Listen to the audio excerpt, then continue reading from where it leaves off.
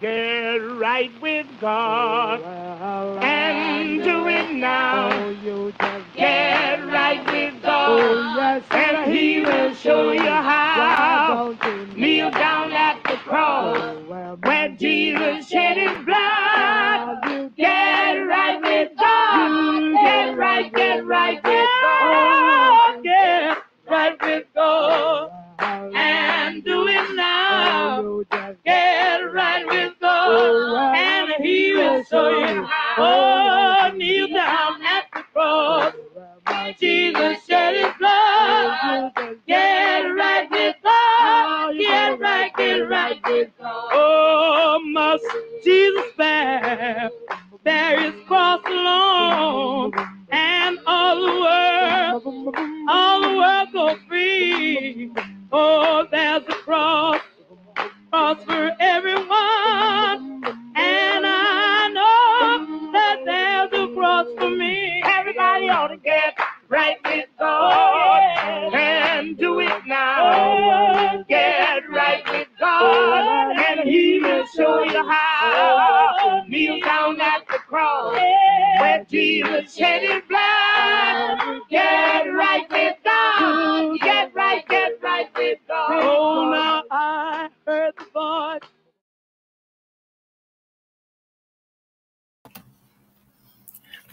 All right, I'll cut that a bit short. Heck yeah, I like that.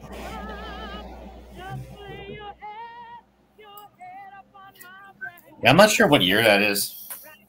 And if I try to search for it again, I can't really find it again. It's one of those things I like found and recorded.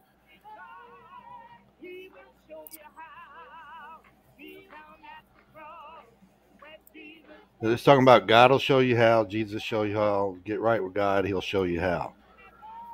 A pretty simple song. Well, very true.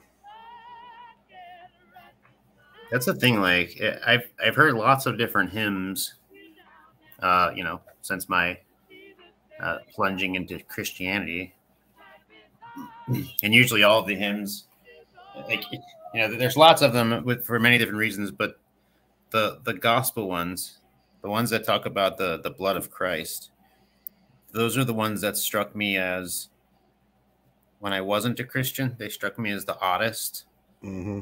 Now that I am a Christian, it struck me as the most like poignant and powerful. Yeah, the more you know about God's word, the simpler the truth is. Oh, hey, Praise I Am's having a OSAS debate review. Oh boy. OSAS debate. Really. I don't know. How can you have security in Jesus? Yeah, but let me ask you this. This is my only question about people. You know, people would be, who's winning? Who's winning the game? You know, like. Yeah. It doesn't matter who's winning. Hey, usually on like the video games that I would play, the question who's winning is so absurd, but it still is like people still ask it. So it's still funny. Truth wins every and time. You can just be like, the game's winning. The developers and their wallets are winning. Well, who's more persuasive? The truth. Who brought up better points? The truth. I'm gonna put a link. But so yeah, even though I was rattling on about Theophilus earlier, I mean, I'm not necessarily married to, you know, listening to this or talking about him or whatever. Theophilus, I've been calling him Theophilus. Oh yeah, I skip back and forth. What's like Augustine and Augustine. Oh, you know, like I'm a Baltimorean. Oh yeah, that's I know all about you Baltimoreans. I spent a lot of time up there. So Augustine that's the dialect. Right on. Theophilus. Yeah, I think I do actually pronounce it in this Theophilus. Although I probably pronounce it in different ways, like because I'm all over the place. I'm gonna put the. Yeah, what's cool about this is because this is the same time Irenaeus was bishop of Lyon in France.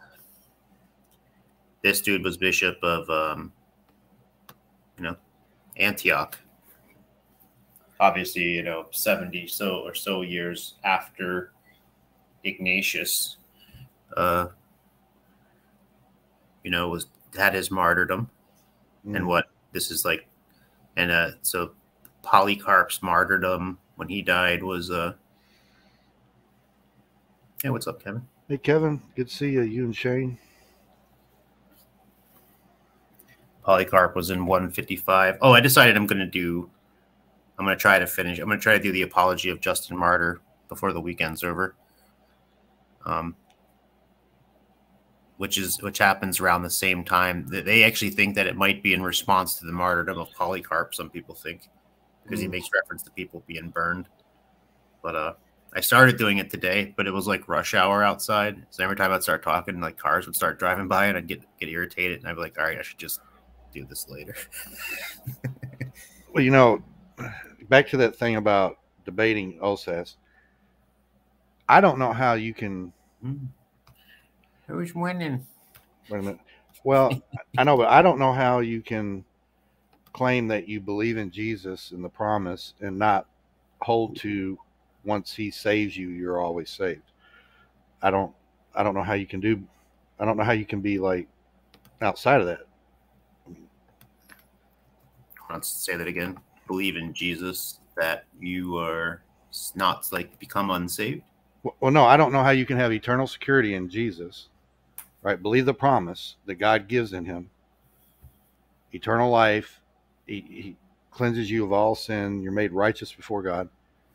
How can you not hold to once he saves you, you're always saved? How is that even possible to say that you believe in Jesus and say that there's a contradiction in that? Look, I'm sure, and here's why the who's winning question is so hilarious, because I'm sure that if you look at whatever this review is of it, it's going to be scholars who have biblical evidence on their side, who are going to pit scripture against scripture, iron against iron. Okay, it's always. But ultimately, and when I sort of look at the the meta, as the kids say these days, right? I have to conclude that what's happening here is like God knew that this was going to happen. People are going to argue about these things at each other's throats. Like, it's not that God. Otherwise, you'd have to say is confusion. And when we come into it, people have confusion. Hey, Kevin. Hey, shalom. What's going on, Paul? What's up, brother? How are you? I'm chilling, getting ready to leave work. Last few minutes here. Quiet night right now. Man, I just want to say that. Yeah, what's up? How did that go with your pastor and the church and everything? How's that going for you? Oh, that was great, man. He was asking me if I'd like to have ministry opportunities to serve at the church and stuff, and I said, yeah, that'd be great. Oh, that's so good, Kevin, man. I've been praying for you, buddy. I'm just so glad that you're finding something good like this. Yeah, and it's cool. The pastor has the same name as me. His name is Kevin, too. So right. We talked for about an hour on Monday morning, and we were just going over different doctrinal issues, and we seemed to agree pretty much.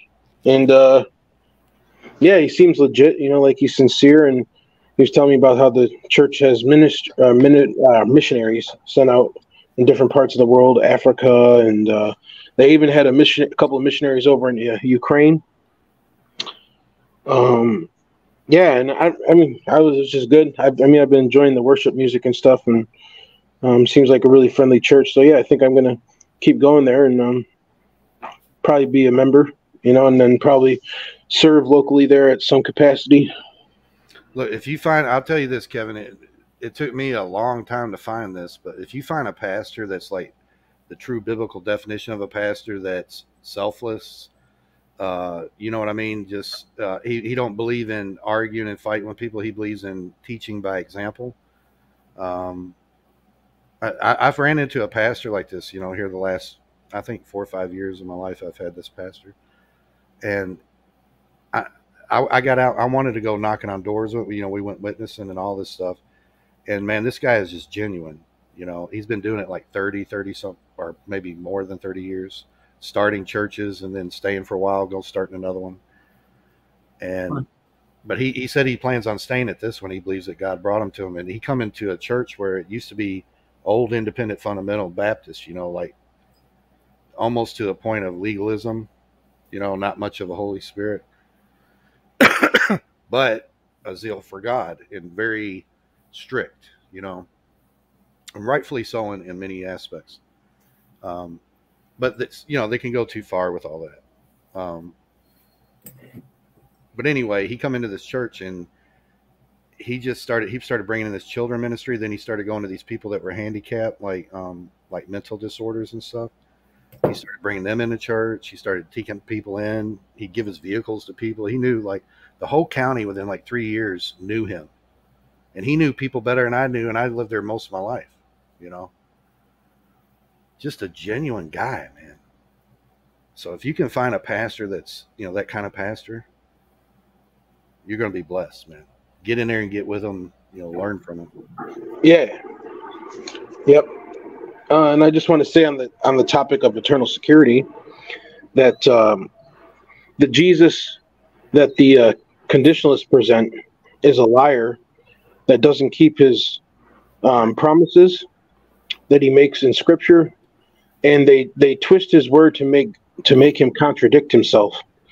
When you have entire chapters of the Bible, especially the book of John, I love the book of John, John 6, John 10, John 5.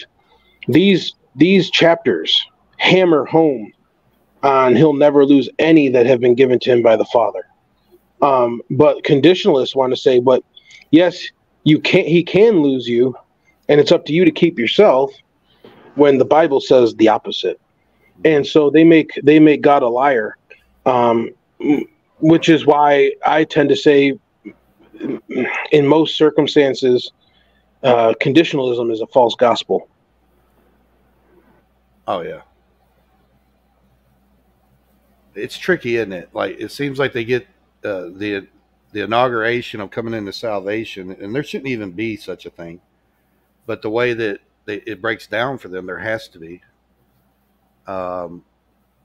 It seems like they're in touch with the Scripture on that, but then once you're given this salvation, it's like you lose base from all that's been given you. It's like it isn't greater is he that is in me than he that is in the world. They don't have that kind of faith. I believe this: if you believe you can walk away from God after he's already sealed you, I would have to side with some Calvinists on this. Like, who do you think you are? We're talking about God. Look, man, if you can unseal the Holy Spirit, that, and I've said this a million times, and people are probably sick of hearing me say, there goes Kevin again with that. But you're saying that you're stronger than God. Like, if you're able to break the Holy Spirit, that is an infinite, all-powerful, all-knowing being. Like, there is no way that you could ever outmatch, outstrengthen, outsmart, outwit, or anything the Holy Spirit. And like you said, Kevin, that's a good point you made earlier. They're also saying that they have such a will and such a power that they make what God said of no concern. It's not true. Exactly. Yeah. They make the word of God contradict itself. Because what they do is they take warning passages out of context and ignore what it's actually warning about and try to apply it to believers. That this is a warning, you could lose your salvation. And if you read each warning in context and you do some study on it, there doesn't exist a single warning in the Bible that warns you're going to lose your salvation. It's warning other things. Yeah, most warnings I've seen is when they're directing the comments to Hebrews are talking about the circumcision to some degree. About like even in Jude, I really do think when it says that you turn God's grace into lasciviousness, I think it's talking about those that are truly denying Jesus as the Lord. You got it. And it literally means license to sin, lasciviousness. It means it's using the grace of God, using God as a means to just live however you want. And that's exactly what these hyper free grace people do. Yeah, but you know as well as I do that I know there's people that, that will take advantage of that way. I don't want to say that, but in Jude, for me, if you keep following the passages and the verses in that, it talks about the angels losing their first inhabitation, right? Yep. And then it talks about them that despise the law of Moses, I think, or something of that nature. But anyway, what it's talking about is, and then it goes twice plucked. And if you think about Israel, God chose Israel first, right? And then when Christ came to him, there was many that during that time that denied Jesus as being the Son of God, the Messiah, the Lord. So these were people that were twice plucked. And what does it say? Something twice plucked and picked up or something like that. I shouldn't even try to say it if I don't remember it. But what, twice dead, plucked by the root or something? Yeah, and that's because they come out of their first inhabitation. They were to continue in that. They've been given prophecy to continue in that. That whenever the Messiah comes, and Jesus fulfilled all those prophecies right in front of their eyes, did miracles in front of them, and I do believe that in a lot of passages it's talking about people that are continuing in that same practice. Paul, you know that people try to use this passage about them being twice dead and plucked up by the root to support this reprobate doctrine where there exists a group of people that can't be saved. Reprobates can be saved if they ever believe. Yeah, I know. That's what I say too. But they say, no, that means they can't be saved. I've seen too many reprobates get saved, man. It's just not true. How do you even go to an atheist? It's saying that, and it's saying nothing, isn't it? Mm-hmm. I think it's talking about Israel, man. Oh, geez. That what a reprobate means is somebody who's not being saved. So if somebody's going to believe, then they're no longer a reprobate. It's these things are just word games to usher in confusion. That's all it is. See, Jesus had an expectation of Israel. For one, that he only came to Israel, right? And he come to them in the expectation that they would know that he was fulfilling the prophecy of the Messiah. And they were just straight up lying, saying that he wasn't, So there's no way I can look at this other than this is talking to Hebrew non-believers, people that denied Jesus Christ. Because if you go up a few verses from this, when it talks about turning God's grace and lasciviousness, I think that what he's saying there is that they despise the Spirit of grace. I think it was made known in Hebrews that talking about or Romans, actually Romans. Yeah, it said that. Guys, I know about, but I can rejoin you in about 15 to 20 minutes if you're still going. All right. I'll be back in a bit. Okay. I would like to get in the book of Jude one day because I want to be proven wrong if I'm wrong. And I would definitely like to hear other people's insight on this. I've heard some things where people think it's talking about antinomianism. And I've learned enough in the Bible to understand that one truth can apply to many things, right? It doesn't, as long as it remains in the truth in the context it's in, it can apply to things, more than one. But I do believe specifically this is talking about people. The more you read the context, it's talking about a certain type of people. Somebody that had a covenant with God prior is what I believe. It's like the angels had an habitation prior. They already had that covenant with God. Yeah, I actually read this on read this once spontaneously. Yeah, because your view is that this is talking specifically about Judaizers. Well, listen to the beginning of this verse. For there are certain men crept in and unawares. How many times does Paul say that when he's talking about the circumcision? Who were before of old ordained to this condemnation. That's not talking about just anybody. That's talking about specifically a certain.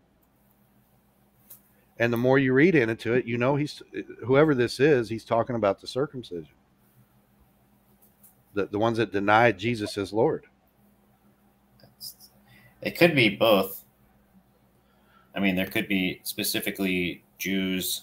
I'm not saying that. See, this is my thing. When I argue against this, I don't want to come against the idea that antinomianism is bad, like it's good or something. Yeah, we don't want to beat each other's throats over who Jude is talking about. But I do think in the context, though, poster for missing the entire spirit behind the words. You can go to Romans 3 for antinomianism. Go to Romans 3. It's specifically calling out antinomianism, but not right here. Right here is not. It's got nothing to do with antinomianism.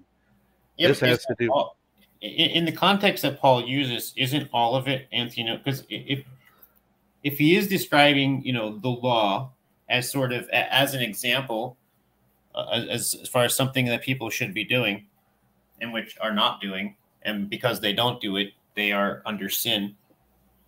Right. Therefore, any sin in this regard is going to be described, or can therefore technically be described as a form of antinomianism. Oh, Ethan's here. Hey, Ethan, good to see you, buddy. You said Romans 3.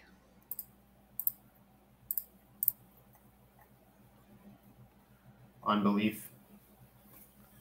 Yeah, it's always been about belief and unbelief. That's where the judgment comes, but I can't get no one to listen to that on the Reform side.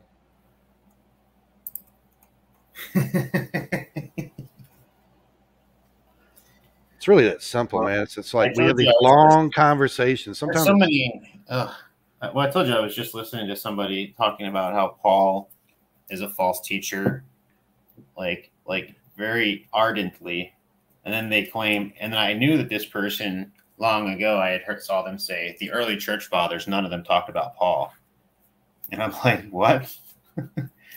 Like, well, yeah, that wasn't until the Roman Catholic, and I'm just like, that's just straight up wrong. Like, what do you do when you hear somebody just say something just straight up incorrect?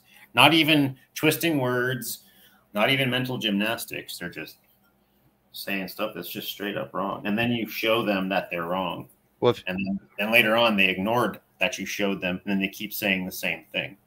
That's a liar, right? Yeah. Paul starts this out like, if our unrighteous, for what if some, let me go back up to 3. For what if some do not believe, shall their unbelief make the faith of God without effect? So Paul's really digging into belief and unbelief, right? Showing God's going to be true regardless of how people take this. Because people were accusing Paul of being an antinomian. It says, God forbid, let God be true, but every man a liar, as it is written, that thou mightest be justified in thy sayings and mightest overcome when thou art judged. He's saying that antinomian wasn't invented in like the 19th century. You know that, right? Like that term. Matter of fact, you know what? I don't know for sure. I'm going to look it up right now. Yeah, but what we look at is antinomian. I'm not going by the labels. And what people say. We create words which to batter each other with. Right. Yeah, I know. These are tools of Satan.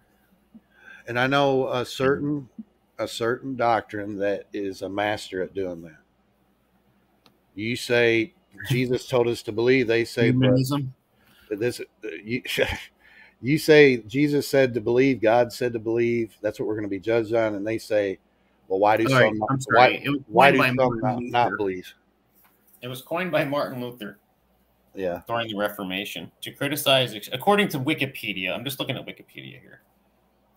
According to Wiki, so you know what? I'm not even because you can, sure, like because if you look at the etymology of it, like did he literally use that word or did it mean the same thing? People can twist all kinds of things. Not that I'm any fan of Martin Luther. Yeah. I was just watching this thing where the Spanish invaded Rome in like the 16th century and like sacked the city and like just slaughtered it. Like somebody wrote like, oh, the Vandals and the Goths and the Turks, like they were all put to shame by how bad these so-called fellow Christians did to this city. Right. And one thing struck me because there was a particular band of Landsknechts that were Lutherans, and they had like taken vows to God to kill every priest and slaughter like every like cardinal and bishop they found. Like, what do you think of these people, Paul? You think these people had the Holy Spirit in them? Well, they're not operating out of if they do. That's for sure. That's for sure. Like these were I don't think this stuff was made up. Like, you know, these tales of what people are doing. And it's like, it might have been a while ago when I would say, man, I can't even imagine people like Christians, a whole group of Christians just, you know, just saying that they're justified in slaying people just because they're Catholics, you know. And then it's like, nowadays I can see how people can get so wrapped up in ideology that they literally do begin to dehumanization isn't even the right word. There's a type of internal self-imposed cosmic righteousness that people take upon themselves. And once you have that you feel cosmically justified in what you're doing or what you're saying, then you'll do and say anything. Right. And if you don't have the Spirit of Christ curtailing that or chopping that demonic nonsense off at the root, you're in trouble. And the whole world's in trouble right now. Yeah. Although, praise the Lord, because he's the Lord. That seed that's been cast on the wayside. The devil come in and stole the seed, and they were deceived. But this is what I want to say about Paul in Romans 3 is that he's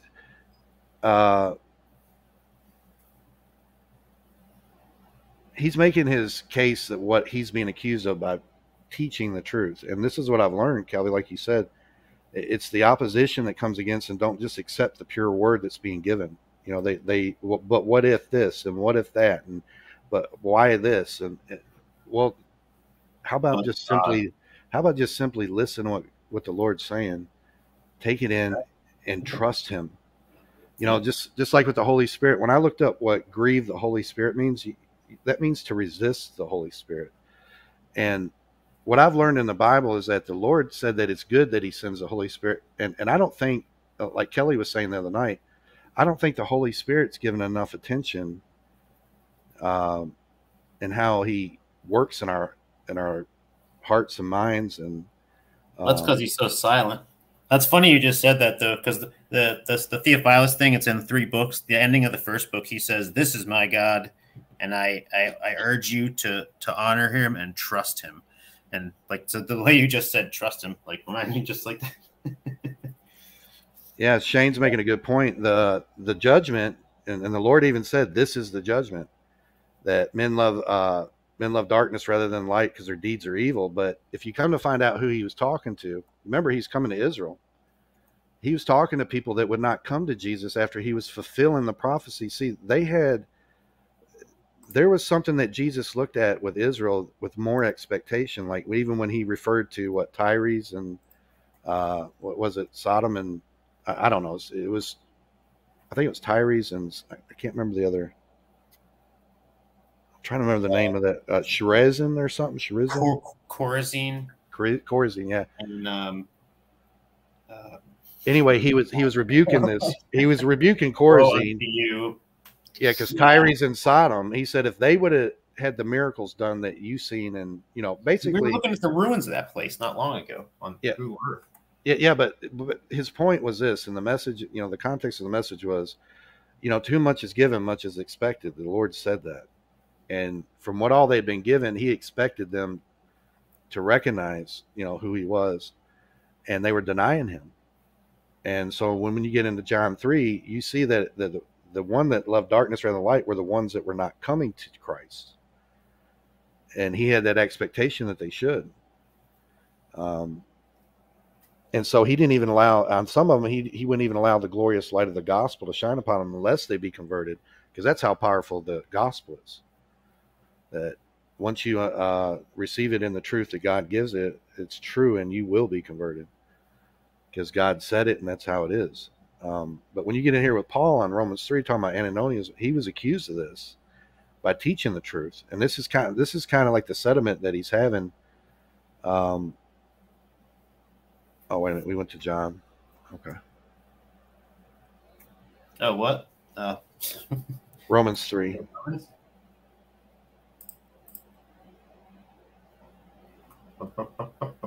Yeah, right in here. It says, go up to like 6, I think. I think that's where we were at.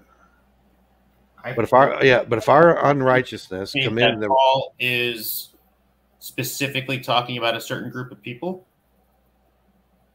Well, he's talking about what he's being accused of here in Romans. Is this Romans 3? Yeah. I think so. Yeah. Okay. Yeah. But if our, he's going on that that thou might be justified in thy sayings and might overcome when thou art judged by believing, professing and believing in Christ. But if our unrighteousness commend the righteousness of God, what shall we say? Is God unrighteous who taketh vengeance? I speak as a man. He says, God forbid, for then how shall God judge the world? Because it's based on belief and unbelief. And then he goes down here to like 7 and 8, if you don't mind going down just a little bit. For if the truth of God hath more abounded through my lie unto his glory, why yet am I also judged as a sinner? And not rather as we be slanderously reported, as some affirm that we say, let us do evil that good may come. There's the antinomian right there. He's been slanderously reported and affirmed that he said that, whose damnation is just. What then, are we better than they? No, in no wise, for we have both proved, both Jews and Gentiles, that they are all under sin. It is written, there is none righteous, no, not one. And I found this, he's even saying that the antinomian can be saved, right? But he's not condoning the practice of saying, hey, let's do evil so that God will forgive us. And I know that that's kind of a twist on what we say antinomianism is today, but it's basically the same principle. Well, if you're denying, if you think about this, and I know you do, especially in the book of Romans, where we just went through it, the entirety of what was done by Christ, undoing, in a way, the entirety of what was done by Adam.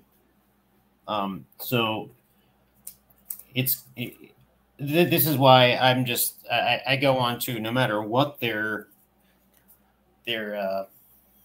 disconnect is, if there's a disconnect between themselves and the righteousness of Christ that's been given to them, or that's been attempted to be given to them, or not, whatever you write, that's been offered unto them. Mm-hmm. That particular disconnect is the problem. And so all these different tendril, I kind of see, because if you're looking at it like, because I could even agree with you that Paul, in this particular context, and who he was thinking of in his mind when he was dictating this letter, I think it's possible that he was talking about those people, those types of people. But as far as it's if you would agree that you could attribute it to various groups, but this is the idea of, this is why Paul's writings are so. I think in this sentiment, though, different elements within something without it necessarily applying around something.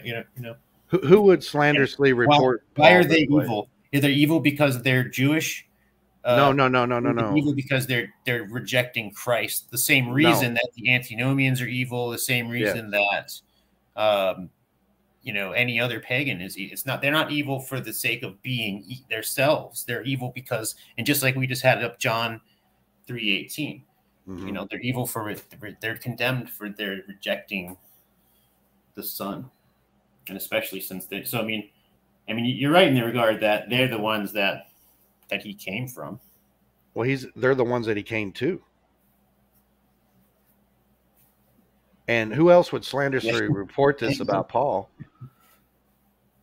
Who else would slanderously report this about Paul other than somebody that's looking from a perception of how they see the covenant with God, in their eyes?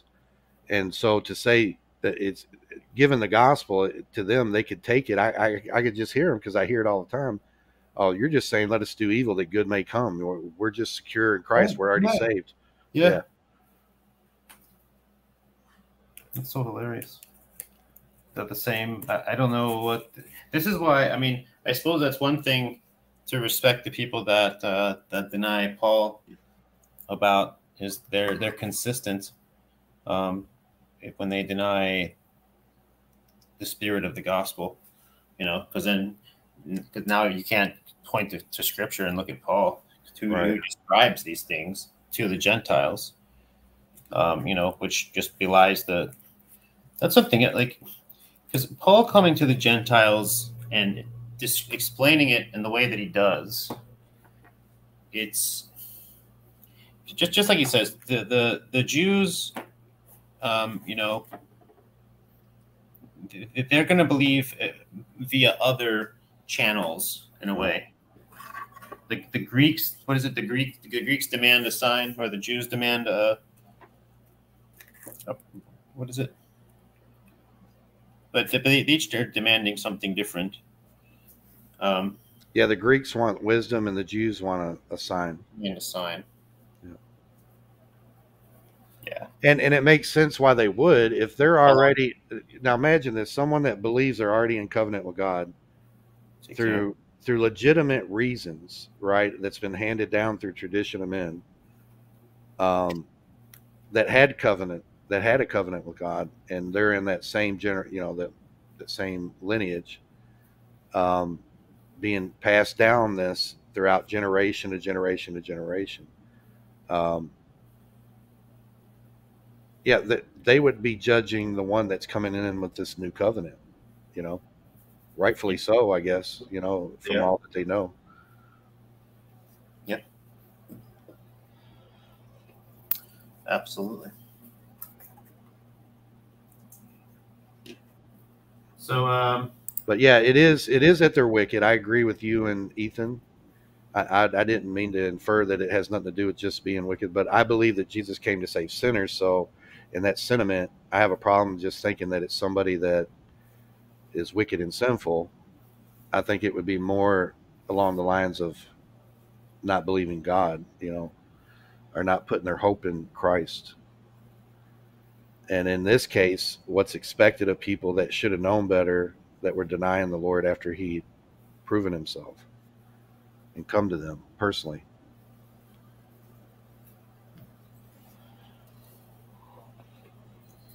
Amen. That's why Paul is so dangerous when it comes, because he explains it so clearly. And people can deny, the Lamb of God as spoken of in the Gospels, shed his blood for us, and all they want, and because they try to extract Paul from the equation, again because of the clarity of the gospel that he gives, the spiritual clarity that he gives. So much that he knows that the offense that comes against it. He said, even if you say I'm lying, it doesn't make God untrue. Even if you don't believe, it doesn't make God unrighteous. It's interesting, and it's disappointing, like these early church fathers, when they try to grab Peter for themselves, they're really doing wrong. Because I know like Irenaeus does that. I don't think Theophilus does it, but because it's funny to think that it's how clearly specified that Peter is an apostle to the to the circumcision. Yes. And Paul to the Gentiles. Most certainly. Now, it seems evident that Peter did go to Rome, but I think Peter went everywhere there were Jews, right? Yeah, and Paul did too. So, what's evident now when people argue about what Paul meant when he said, "The church in Babylon greets you," Peter said that, right? That because some people are like, well, he meant Rome. He meant that, and many people think he was literally in the city of Babylon at the time. You know what it was at that time, but it's evident to me that he meant anywhere Jews were that wasn't Jerusalem. Just like they were considered in captivity, in spiritual captivity. So he meant Babylon the same way like Bob Marley meant Babylon, you know, or the Rastafarians, or the early Pan-African movements meant Babylon. Like it's a spiritual Babylon. And it's same way Revelations speaks of Babylon, right? Yeah. And because specifically because he's the apostle to the circumcision, to the Jews, and what he's done. Again, me being a person who believes that there is a specific place for Israel later on, that's distinctive. And I'm not talking about hyper-dispensational, a different gospel one bit. I'm just saying that people will be recognized. So, for example, I know Ethan's not here anymore, but like somebody who is like let's say somebody like Ethan, who he's a Jewish convert, or you know what? I don't know what he is, honestly. I mean, I know he's a brother in Christ. That's all I know, and I know that he's amen. He definitely is a brother in Christ. Yep. Messianic believer. He's obviously into the Hebrew culture background, everything. I assume that he's the real deal. So the way many people would seem to have it is that he would need to shed that. If not, if he wouldn't need to shed that because out of pride, like, oh, that's just pride. We all gotta, you know, then, or we need to join that. Like people like I guess CJ needs to be saying, or especially people like Yahoo and the Hebrew roots people. We all need to be just like Israel. Or, you know, honestly, I'm not sure, because I think that that guy Mike Banner, Nanya Biz, I think he more properly represents Hebrew roots. But I wouldn't be equipped to truly speak on that, really, of who more properly represents it. I can have a decent conversation with Mike, though. Yeah. I don't know much about his doctrinal beliefs. I don't know him that well, but he seems like, even if that is what he's representing, then he seems very passive to not be as fundamental as some of them guys are in that doctrine. Well, he's wise. He's certainly intelligent, but this is where, just like I said to somebody lately, you know, it doesn't matter how, how very much like as nice as somebody can seem. Like, and I think I was talking about in context of somebody who a person would claim had lost their salvation. Oh, I knew them for 30 years and they were on fire for the Lord, and then something happened, and then suddenly they stopped believing. And it's like, well, that's a sort of that's an anecdotal thing, but the idea that somebody, like what somebody says, how much they know about Scripture and how well they can describe it, right, mean nothing. They mean nothing when it comes down to our being able to have absolute knowledge on somebody's status, on what, because, and here's the thing, Paul, if we're going to claim that we believe in OSAS, we better be clear on how we deal with that. Well, I believe. See, this is my easy. Well, you know what I mean? It's very easy if you think that the Holy Spirit comes and goes. Oh, you're saved. You're not saved. You're saved. You're not saved. So in that case, it's very easy, because then you can come upon somebody who's a complete, you know, evil jerk, and be like, well, you just need to get that Holy Spirit back. You had him once, now you're going to have him again. And then they can just be like, oh, I got him again. And then it's like, okay, I hope you don't lose it again. You know, and then all of a sudden they're going to go, it's a, like, I don't see how people can theologically sustain that sort of right thing unless they are not being genuine. I mean, if I'm being unfair in saying that, then maybe that's the case. See, to me, the way I believe what Scripture teaches, at some point that's practice. No Christ or you don't know, you know. To me, at some point that's practicing sin. I believe that's what 1 John's talking about. And those that practice righteousness, you know, and I don't know. I don't know how to say this without, you know, there's so many angles on this, how people look at things. But I believe that there's false converts. And I don't care if they're in the ministry for 30 years or not. Yeah, there must be. There has to. If you don't believe, like, the only person, amen. Like, the layman seminary view is like, I don't know how he contends with who is a false convert. It doesn't seem to be a functional, applicable, any room for false converts. Like, well, if they said it, then, you know, must be it. Now, I know there are nuances, but I think I've heard, I don't know, I think I'm hearing some. I'm pretty sure 2 Thessalonians 2 is talking about people that are false converts, that they've been deceived. Right. It makes sense to me. I have no issue with that. Like, people who, because and then once somebody either accepts that or doesn't want to accept it, then again, this is why it's so important in the way that if we are going to call ourselves OSAS, deal with this. Right. How can you know? If my position is you can't know, period. So this is why I don't even choose to participate in any of this lordship, salvation, free grace. I mean, I'm going to tell you, I identify as free grace. That's it. But but I don't like using the term because I identify as just simply a Christian. Because grace is free. The word gratis comes from the word for. So I've never actually chosen to use the term free grace. These are terms that get. But if there's anything that I'm going to identify with, or if you try to box a viewpoint in with free grace or lordship salvation, which I still contend is a wholly Calvinist ideology.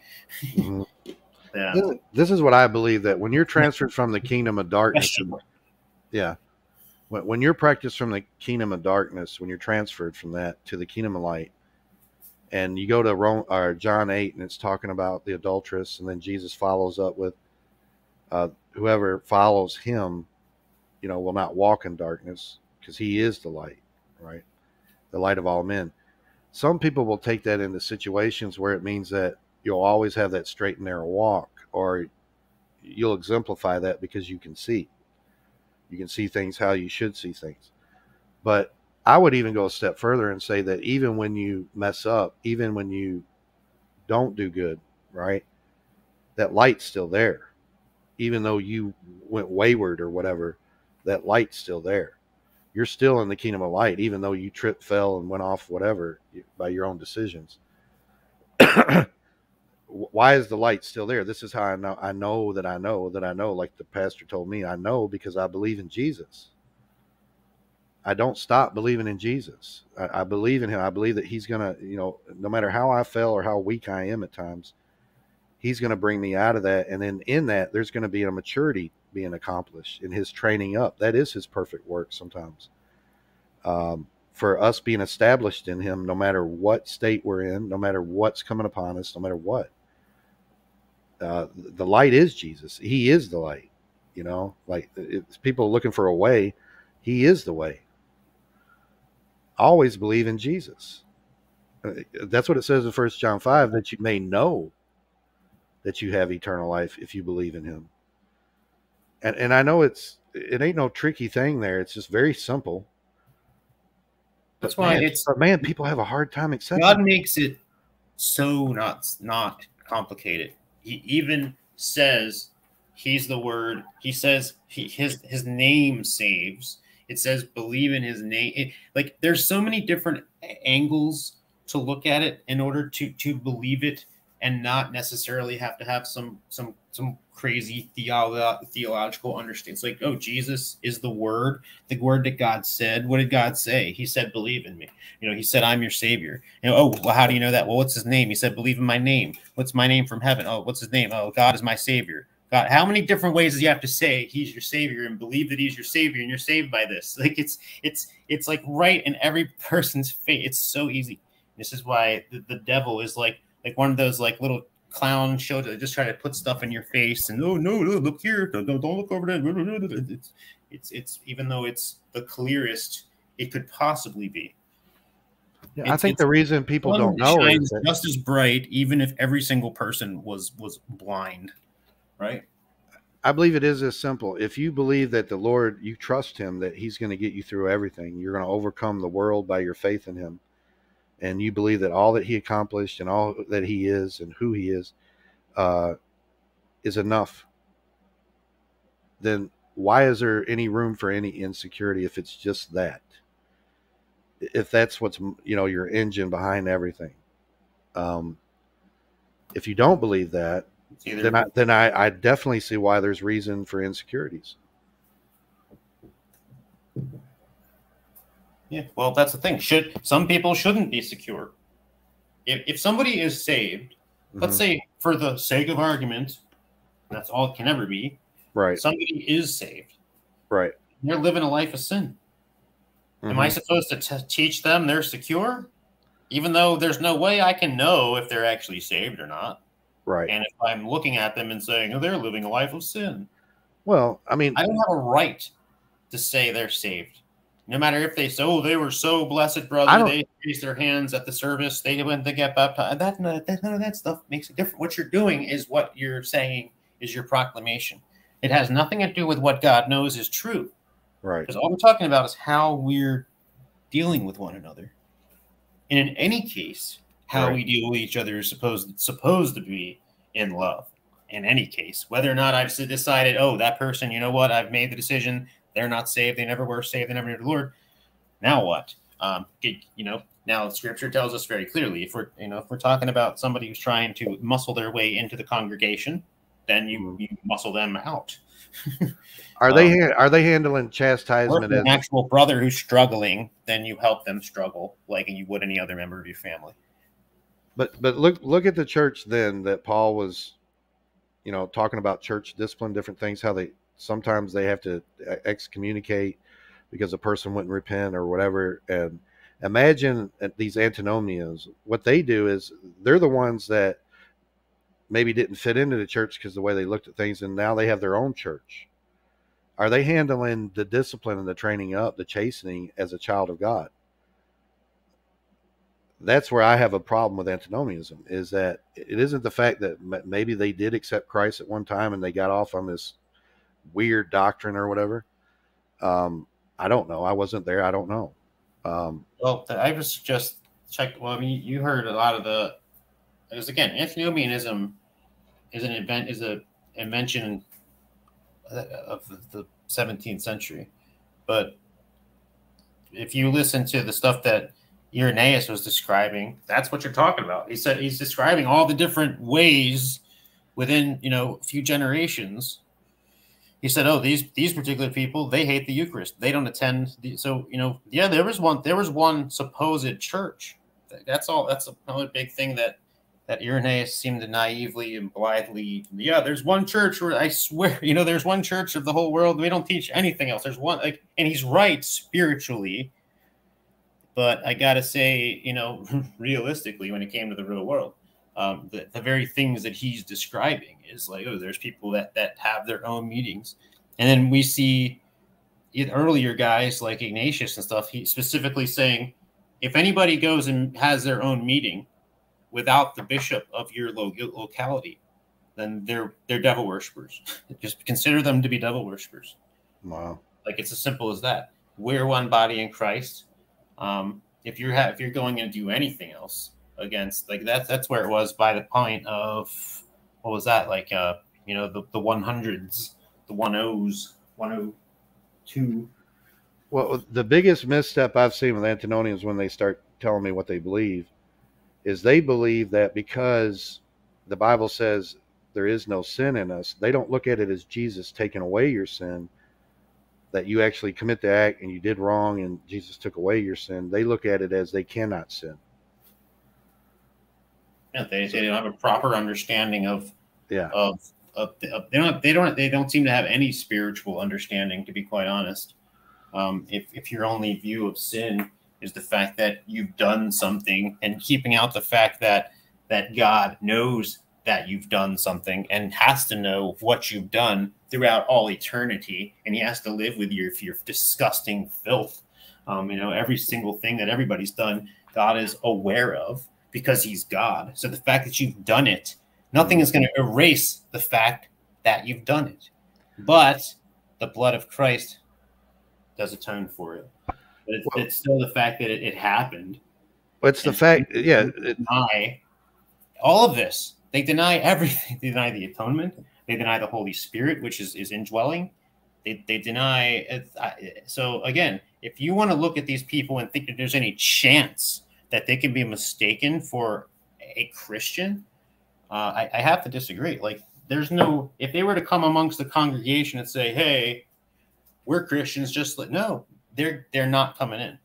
Right. And this isn't somebody who wants to wear jeans. This is somebody coming in professing literally that if you call him a sinner, that you're the sinner. Like, he's literally just the most demon. Like that. Those kind of views are just pure demonism, Right. Well, if we say that we have fellowship with him and walk in darkness, we lie and do not the truth. So we're not doing the truth if we do that. And then it says, if we say that we have no sin, we deceive ourselves and the truth is not in us. If we say that we have not sinned, we make him a liar and his word is not in us. What's it mean? It means that you're not in the truth. It's a false convert. Explain to me what something means without repeating. That's a false convert. This is what you have to get right when coming into salvation, is that you know that you're a sinner and you need Jesus to save you. That's why I say it to people. It isn't about you turning away from sin. It's about you turning to God and believing that Jesus takes away your sins, that what he did is the atonement, and we're getting our sins wrought in God. So the way that we practice our righteousness is by doing this. If we confess our sins, he is faithful and just to forgive us our sins and to cleanse us from all unrighteousness. That's walking in the light as he is in the light. That's what he set out to do. He said that by our faith in him, we overcome the world. Right? And what they practice is that when you come to him for salvation, then you don't deal with your sin no more because there's no such thing as sin. And the truth is not in them. The truth's not in them. I do believe this, that we are eternally secure in Christ and we are saved, but that doesn't mean that we don't practice our righteousness and what we believe. That's the whole part of the relationship and the fellowship with Christ.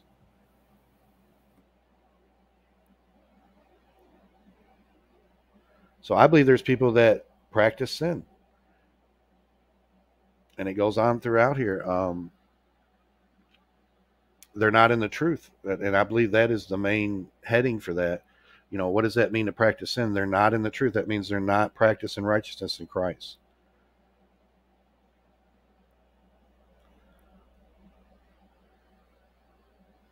They're not walking according to their faith. Or their faith to begin with is already corrupt. And I believe that is truly the source. Wait, are you talking about saved people? No, I'm talking about people coming to Christ to get saved. I'm talking about people that then they claim they're saved, and then how they practice their faith, right, is not in the truth. Yeah, I mean, and again, if I'm talking about a saved person or a not saved person, that can only be hypothetical.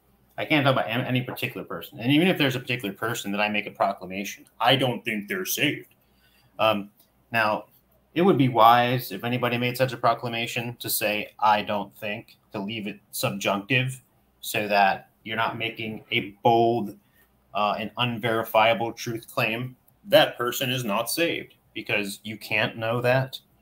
So this is why. So if God help me, if I'm ever going to make such a flippant remark about somebody, which I do and probably will again, then I would leave it subjunctive like that. But it's for a particular reason. And if they, and what you're talking about are examples of somebody that I have to say is not, and they never were. And but even then, you can still preach them the truth. They're still, if somebody's not open to receive the truth, right, or if they've already filled, like you've heard the analogy, oh, you filled your stomach full of junk food, and so now when you come to the real feast, you're not going to be able to sit and eat, and so you're just gonna, like, it's not gonna work. So there's sort of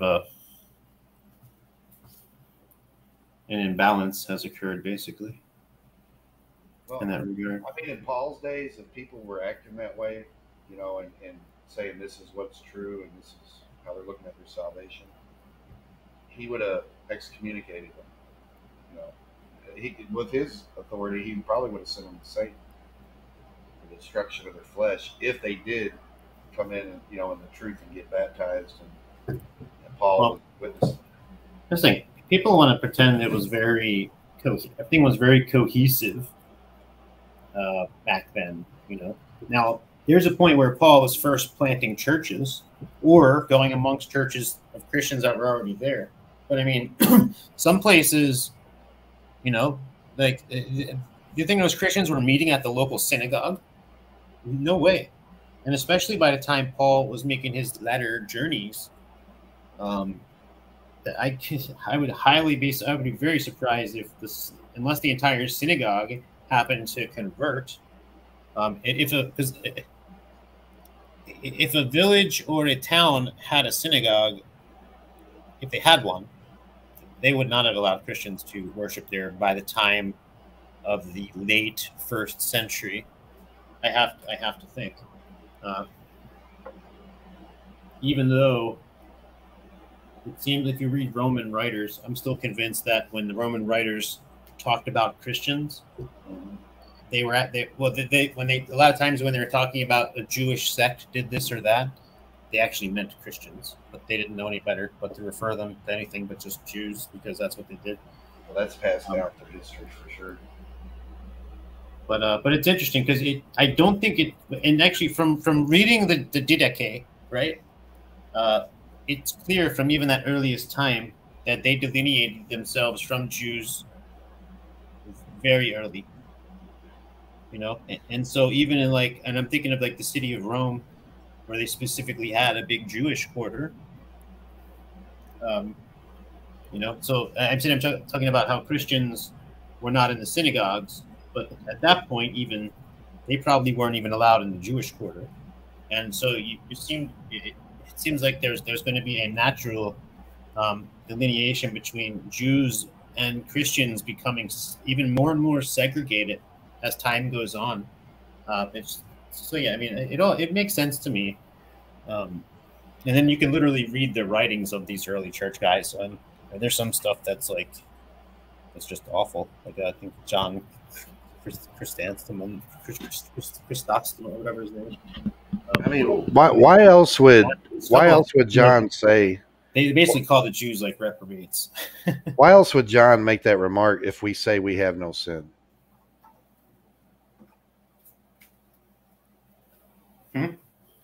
Why else would John make the remark that if we say we have no sin? Who would say that?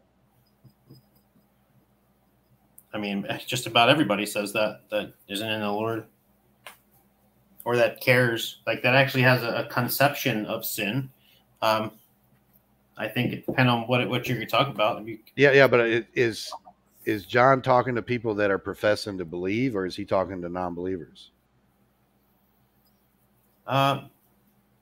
If you're asking me, I mean, by that time, John was coming up against the Docetism, which said that things that happened in spirit, Docetism almost seems to be well, the Gnostic sort of form of it, where things that happen in the flesh don't matter, so they're not really sin because we're spiritual. Like that's pretty much what it taught.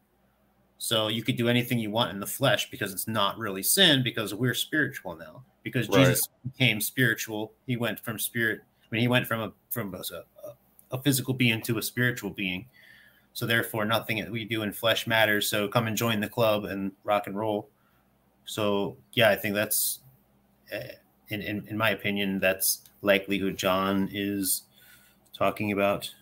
Jamie Russell says, "For Moses had throughout many generations those who preach him in every city." On Acts 15, for Moses had, and is this, what's Acts 15? Is that just Stephen? What's the context here? For Moses has had throughout many generations those who preach him in every city, being read in the synagogues every Sabbath. Yeah, that's what Jews do. They read Moses in synagogues and all throughout wherever they had synagogues. It's called the diaspora. Yeah. Diaspora.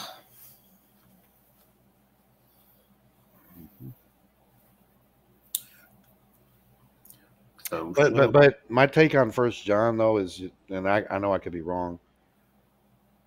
He's speaking into heresies, most certainly. But in First John chapter 1, it seems like he's edifying people that he may be witnessing to.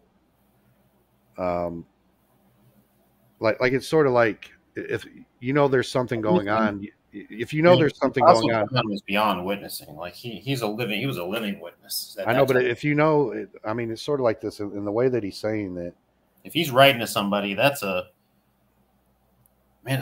Can you imagine like if you knew him, you'd be like, dude, can you just write more?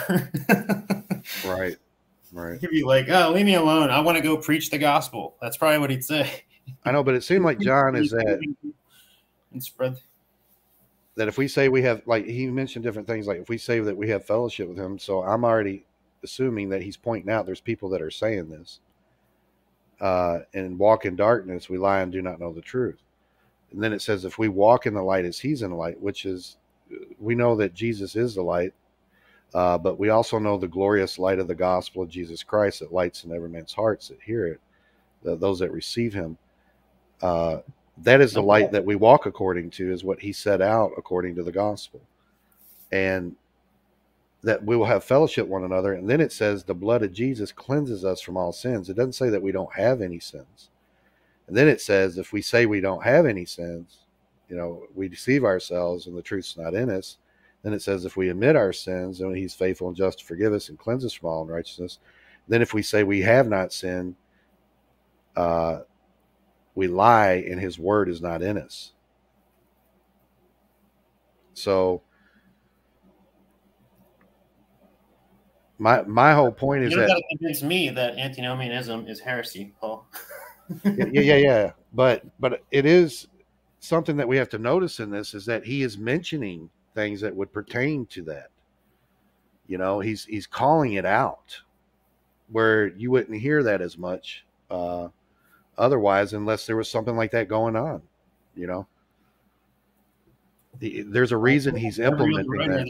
Yeah, John here is speaking against Docetism, which, like I said, pretty much if there's anything close to what like Preacher Perry, you see that are the living embodiment now of what antinomianism is, that you can go and do whatever you want and it's not considered sin anymore because you're spiritual. That's literally what, that's the fruits of Docetism, as far as you can understand. Yeah, whatever heresy they were faced with at that time, John is calling it out. Even the Gnosticism and all that, he's calling it out through them 5 chapters.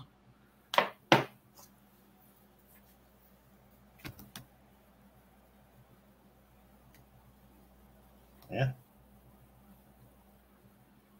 And he brings you right back in the simplicity of Christ, that if you believe in him, that you may know that you have eternal life. So if somebody was to ask me how I know, I said, because I know that Jesus did this. I believe with all my heart, and I'm not going to stop believing. It's in me. I know it's true. All right. Do you want to listen to some of this? Sure. And tell me to stop it at any time. And I'm thinking about playing at fast speed, but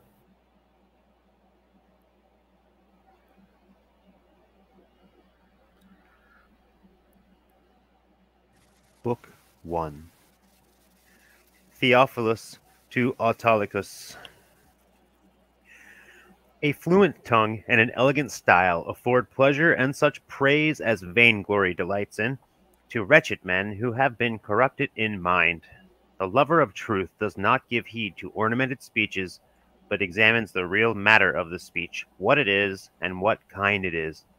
Since then, my friend, you have assailed me with empty words, boasting of your gods of wood and stone, hammered and cast, carved and graven, which neither see nor hear, for they are idols, and the works of men's hands. And since, besides, you call me a Christian, as if this were a damning name to bear, I, for my part, avow that I am a Christian, and bear this name. so yeah, this is the same. This is the same time as Irenaeus.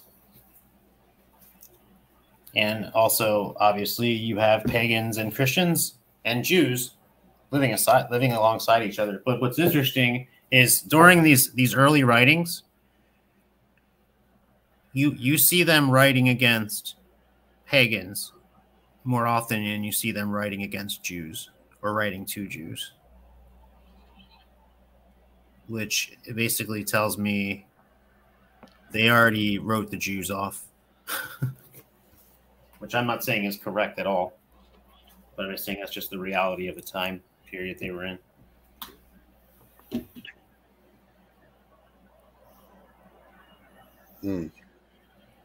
Because that's again and again you see during this time period they're writing to Greek, the Greco-Roman pagans and philosophers, and yeah, and there's only very few. And actually, after I do Justin Martyr's writing to the emperor, I do want to do his dialogue with Trypho the Jew, which is interesting, but I'm not convinced it's not, that it's an actual dialogue with a real Jew.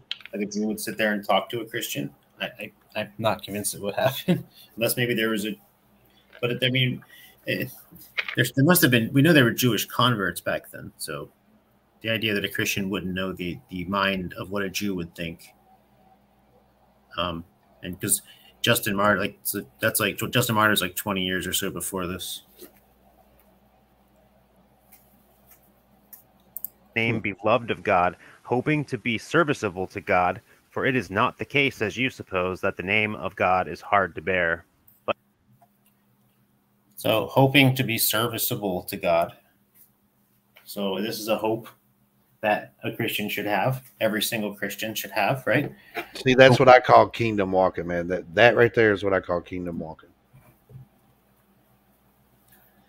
Even if it's just you being in a family and you being an example of Christ, and that's all you ever do, then do that. That's your servitude. Maybe it's not to go out and minister and do all these other but what if this is where God puts you? Wherever you're at, that's where you're at, right? Let your light shine in the darkness. Yeah, and then he says, not as if the name of God is hard to bear. No, this is what we want. And if you truly desire something, it doesn't matter how hard it is.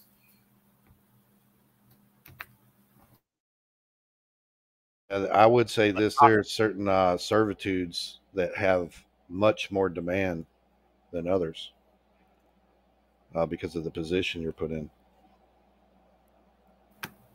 Yeah, well, I mean, it doesn't matter how hard it is. To the fact that you're going to do it, you're going to do it anyway.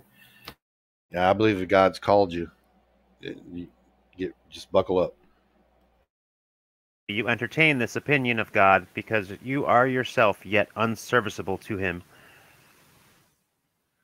But if you say, "Show me thy God," I would reply, "Show me yourself, and I will show you my God." Show then that the eyes of your soul are capable of seeing and the ears of your heart able to hear.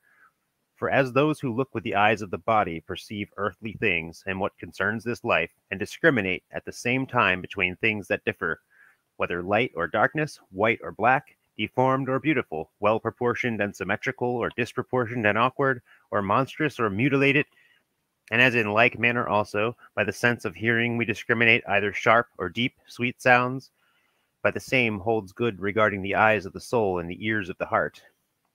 That is, by them we are able to behold God. For God is seen by those who are enabled to see him when they have had the eyes of their soul opened. What do you think of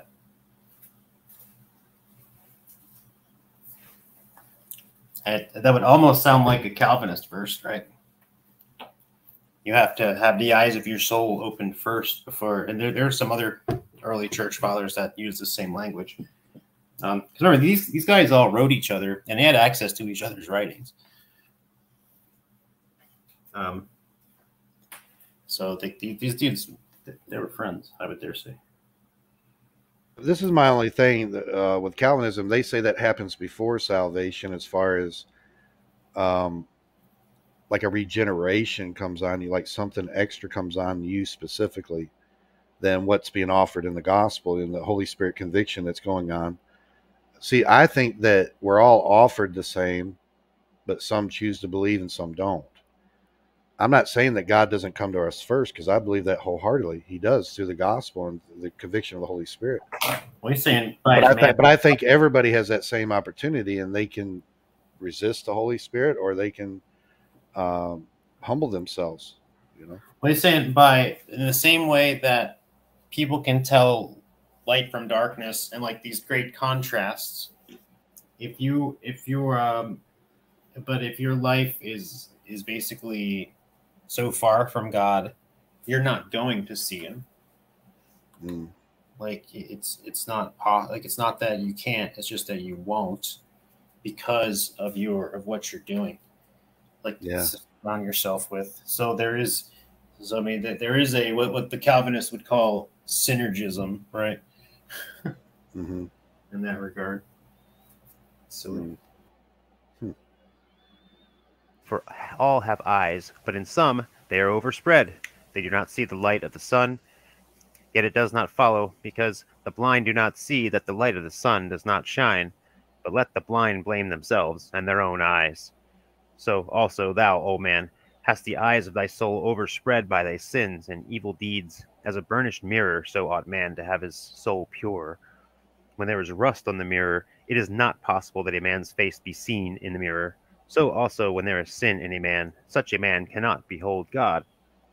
Do you, therefore, show me yourself, whether you are not an adulterer, or a fornicator, or a thief, or a robber, or a purloiner, whether you do not corrupt boys, whether you are not insolent, or a slanderer, or passionate, or envious, or proud, or supercilious, whether you are not a brawler, or covetous. Whoa! What is disobedient to parents? What is supercilious? Supercilious? Yeah, what does that mean? It means delicious, only above it. No, I don't know. It's superlicious, not just delicious. Superlicious. Well, licentiousness means like you think you can do whatever you want. Superlicious. License to sin. Behaving at or looking as though one thinks one is superior to others. Superior. Supercilious. I think the word is supercilious, actually, and I pronounced it wrong. Superlicious? It's supercilious. Oh, I think I probably pronounced it I was wrong. going to say, I've heard of bubblicious. I never heard of superlicious. Oh, man. Embarrassing. Kevin. What's up, Kevin? Superlicious. How many people listening to this have turned it off after that? Like, what is that? Made it home safe from the highlands of the upper east side. Yeah. Nice. Yeah, this is Well, so far, Theophilus, and he says you don't know God because you're not even serviceable to him. Not you, Kevin, but he's this Autolycus guy he's writing to. And he says just like some people have bad eyesight, you're not going to see God because you're the mirror in which you're supposed to be reflecting God is covered with the rust of your sin. Is basically his argument here so far. Yeah, rust saying that you're not dealing with it. It's been there a minute. It's interesting. But no, if you wanted to say anything, Kevin, beyond that, let me know. If you're good, man. 1 minute. So what do? You're just reviewing a video you did, Kelvy? Yeah, this is an older one. Oh, okay. Well, this is like the second video I ever did. So I guess like 3 years ago. Yeah, so they're around the same time period as Irenaeus. This guy was a bishop of Antioch. But I didn't find. He talks about the Trinity. He talks about he doesn't talk about the supremacy of Mary. He's speaking Christianity. Like these early church fathers, dude. They're for them. I mean, I'm not saying that there's probably not one thing or two I would disagree with them on. I don't know, but again, I have no reason to think these guys were fakes. Like these guys, I believe that we should be able to recognize the Holy Spirit in somebody, either through their writings or through their actions, And I think these early guys have it. Faux show. Do not sell your children, for to those who do these things, God is not manifest, unless they have first cleansed themselves from all impurity. All these things, then, involve you in darkness, as when a filmy deflection in the eyes prevents one from beholding the light of the sun.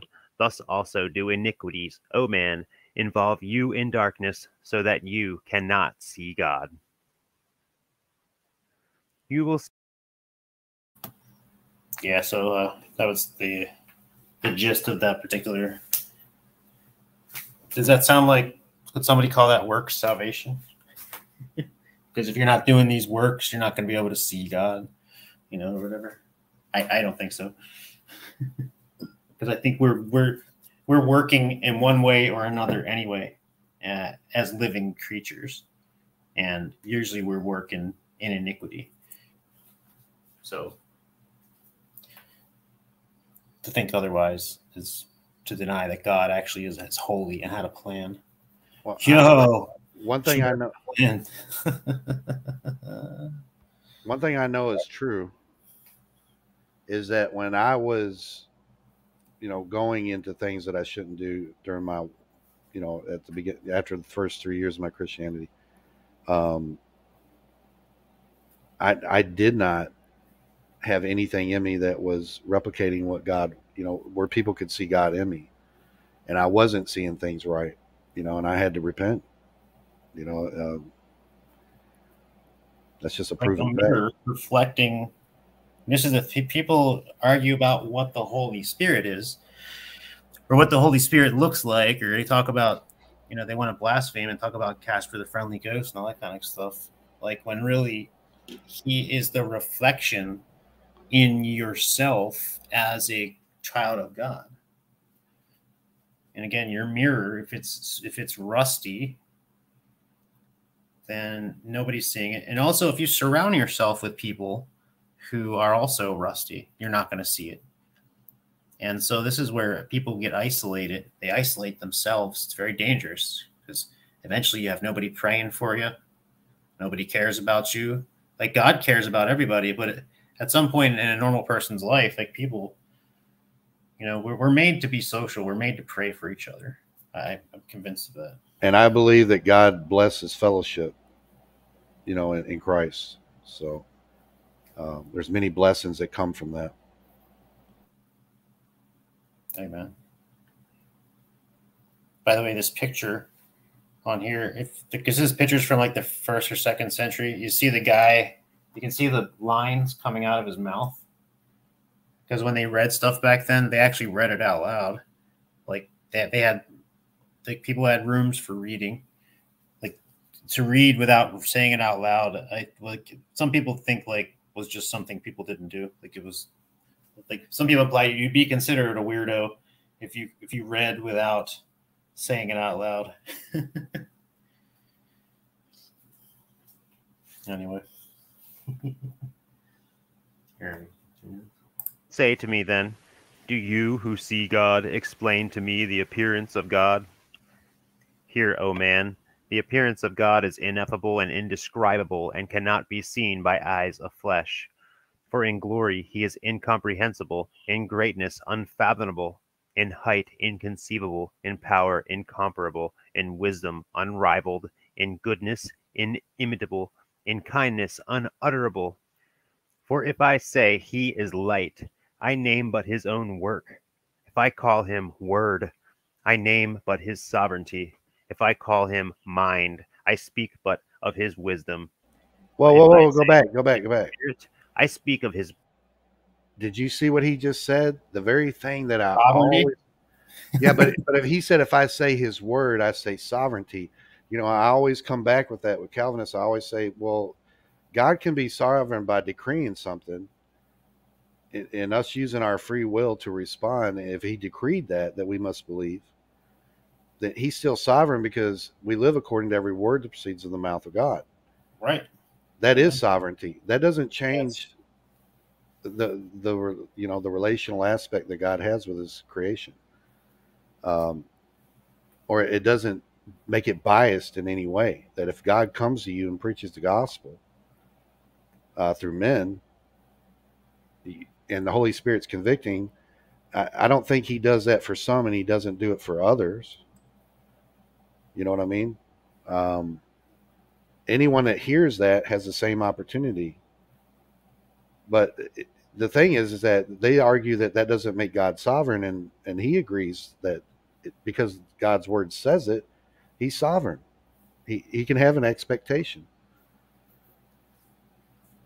Yeah, and he's the creator. That's why, again, the idea of commandment, when it says obey my commandments, and we see Christ again and again as God's eternal word and commandment, then he is who we are obeying. And when God said, this is what these early guys are talking about too, again and again, when God said, let there be, let these things be created by his command, that's Jesus. So they equate Jesus with commands, like the commands of God as, in a person, all that Trinitarian stuff. But that's why it's so simple to hear Christ, to obey Christ. And when you're obeying Christ, you're obeying the entirety of the law. Right? Wait, Kelby, are you preaching that I don't have to get circumcised and I don't have to keep a literal Passover feast? That I don't have to you're saying I'm allowed to mix fabrics and eat pork, you heretic? New York City. That stuff's made in New York City. Are you saying that the Mosaic law, the covenant of Moses, is not the new covenant? How dare you? Oh, man. Are you guys saying we're not under the old contract, but the new contract? Yeah, I guess I'm just a Paul worshiper of the Apostle Paul. So I guess God made a mistake the first time. Whoops. He's learning. He had to try out the Israelites were his trial run before he figured out what to really do. Man, I got into it with CJ earlier today on his community post where he's sitting there preaching that we literally keep a Passover, and I said, "No, we don't." Man. That's crazy. So I can see if you're trying to be poetic, if you're trying to be spiritual about it, but there's a point where you're not anymore, and that seems to be where he crosses that line. See, because the thing is, I asked him, so are you saying like I have to go and make a feast and eat the lamb and he'd probably say, no, it's just, by believing Jesus, you're keeping a Passover. And I say, well, no, but that's not what keeping the Passover is. You're redefining what it means to keep it. Yes, that seems to be the brunt of a lot of his arguments, is redefining what the thing means and just saying, well, no, oh, yeah, because he'll be like, yeah, but it just means something else now, or it's a whole different meaning of the word. Right. Like, that's not how language works. I'd like to ask him too, is where does the Bible tell us that the way we keep it has changed? Where does it say? I would say this: the intent is changed, and that is that they were worshiping, or they were doing this out of a way of looking at something that was to come. We're operating out of something that is finished. Yep. And I can't get them to make that progression, Kevin. No matter what I say, he turns it into, so what, you're saying we don't have to obey the law? And I'm like, oh, here we go again. And Kelvy, I heard your comment earlier. I'd be careful calling yourself free grace. Oh, I know the baggage that comes along with that. No. Well, we're not, he don't mean. Bring it. Bring the baggage. Grace, the then God, you say that and people are going to look at you and say, so you agree with Charles Jennings? And then you're like, well, no. And they're like, okay, well, then you're not free grace. All right. Well, take a long walk off. Take a long jump with a swift. No. I don't care what people. I'm going to describe myself with what I believe. If they want to bring accusations against me, straw men using other people's views. Kelly wasn't making a statement that he agrees with Charles at all. So, many. Well, I mean, Kelly, you believe that if you're saved, God will be sanctifying you, right? He's saying nothing no different than what Graham said. Means. Well, exactly, but people that hold the free grace theology say that it might not happen. Say that again. You know what I mean? But people that hold to free grace theology, that's where the argument about the lordship versus the free grace thing comes in. Is free grace says that sanctification isn't guaranteed; it might happen. Whereas lordship says no, it is guaranteed because you're saved. God will be actively sanctifying you. That's where the debate comes in. So people that are going to the left side with free grace say sanctification isn't guaranteed; it might happen. It all depends on how much you're willing to be. Submit to the Holy Spirit. You might not, be sanctified at all here on earth. Where the Lordship says, no, if you're saved, you're going to be sanctified. And if you're not being sanctified, well, then you probably haven't been justified. What do you mean by sanctified, though? A change, God changing you. Like you see growth in your Christian. So you're set up growth. Yeah, but salvation. Who is seeing the growth, Kevin? You? Not only you, but people around you too. You're called to be a light. Let your light shine before men. So there will be a change. Way that what you're describing can work is a one-person show, unless you can read people's minds and know what people are believing, right? Otherwise, let me ask you. Point to it. Well, Kelby, when Jesus says, "By their fruit you can know them," like how do you understand that? In the faith that they're in. Well, yeah. So their fruit, their faith is demonstrated by their fruit, just like James says, right? Yeah, but even if a man falls, how he deals with that will show you the fruit. Yeah, that doesn't discount. Yeah, you don't know what's happening in somebody's heart on the long run. Like you just can't know it. Look, man, I've seen guys sitting there struggling with their addiction, and then they were in their heart.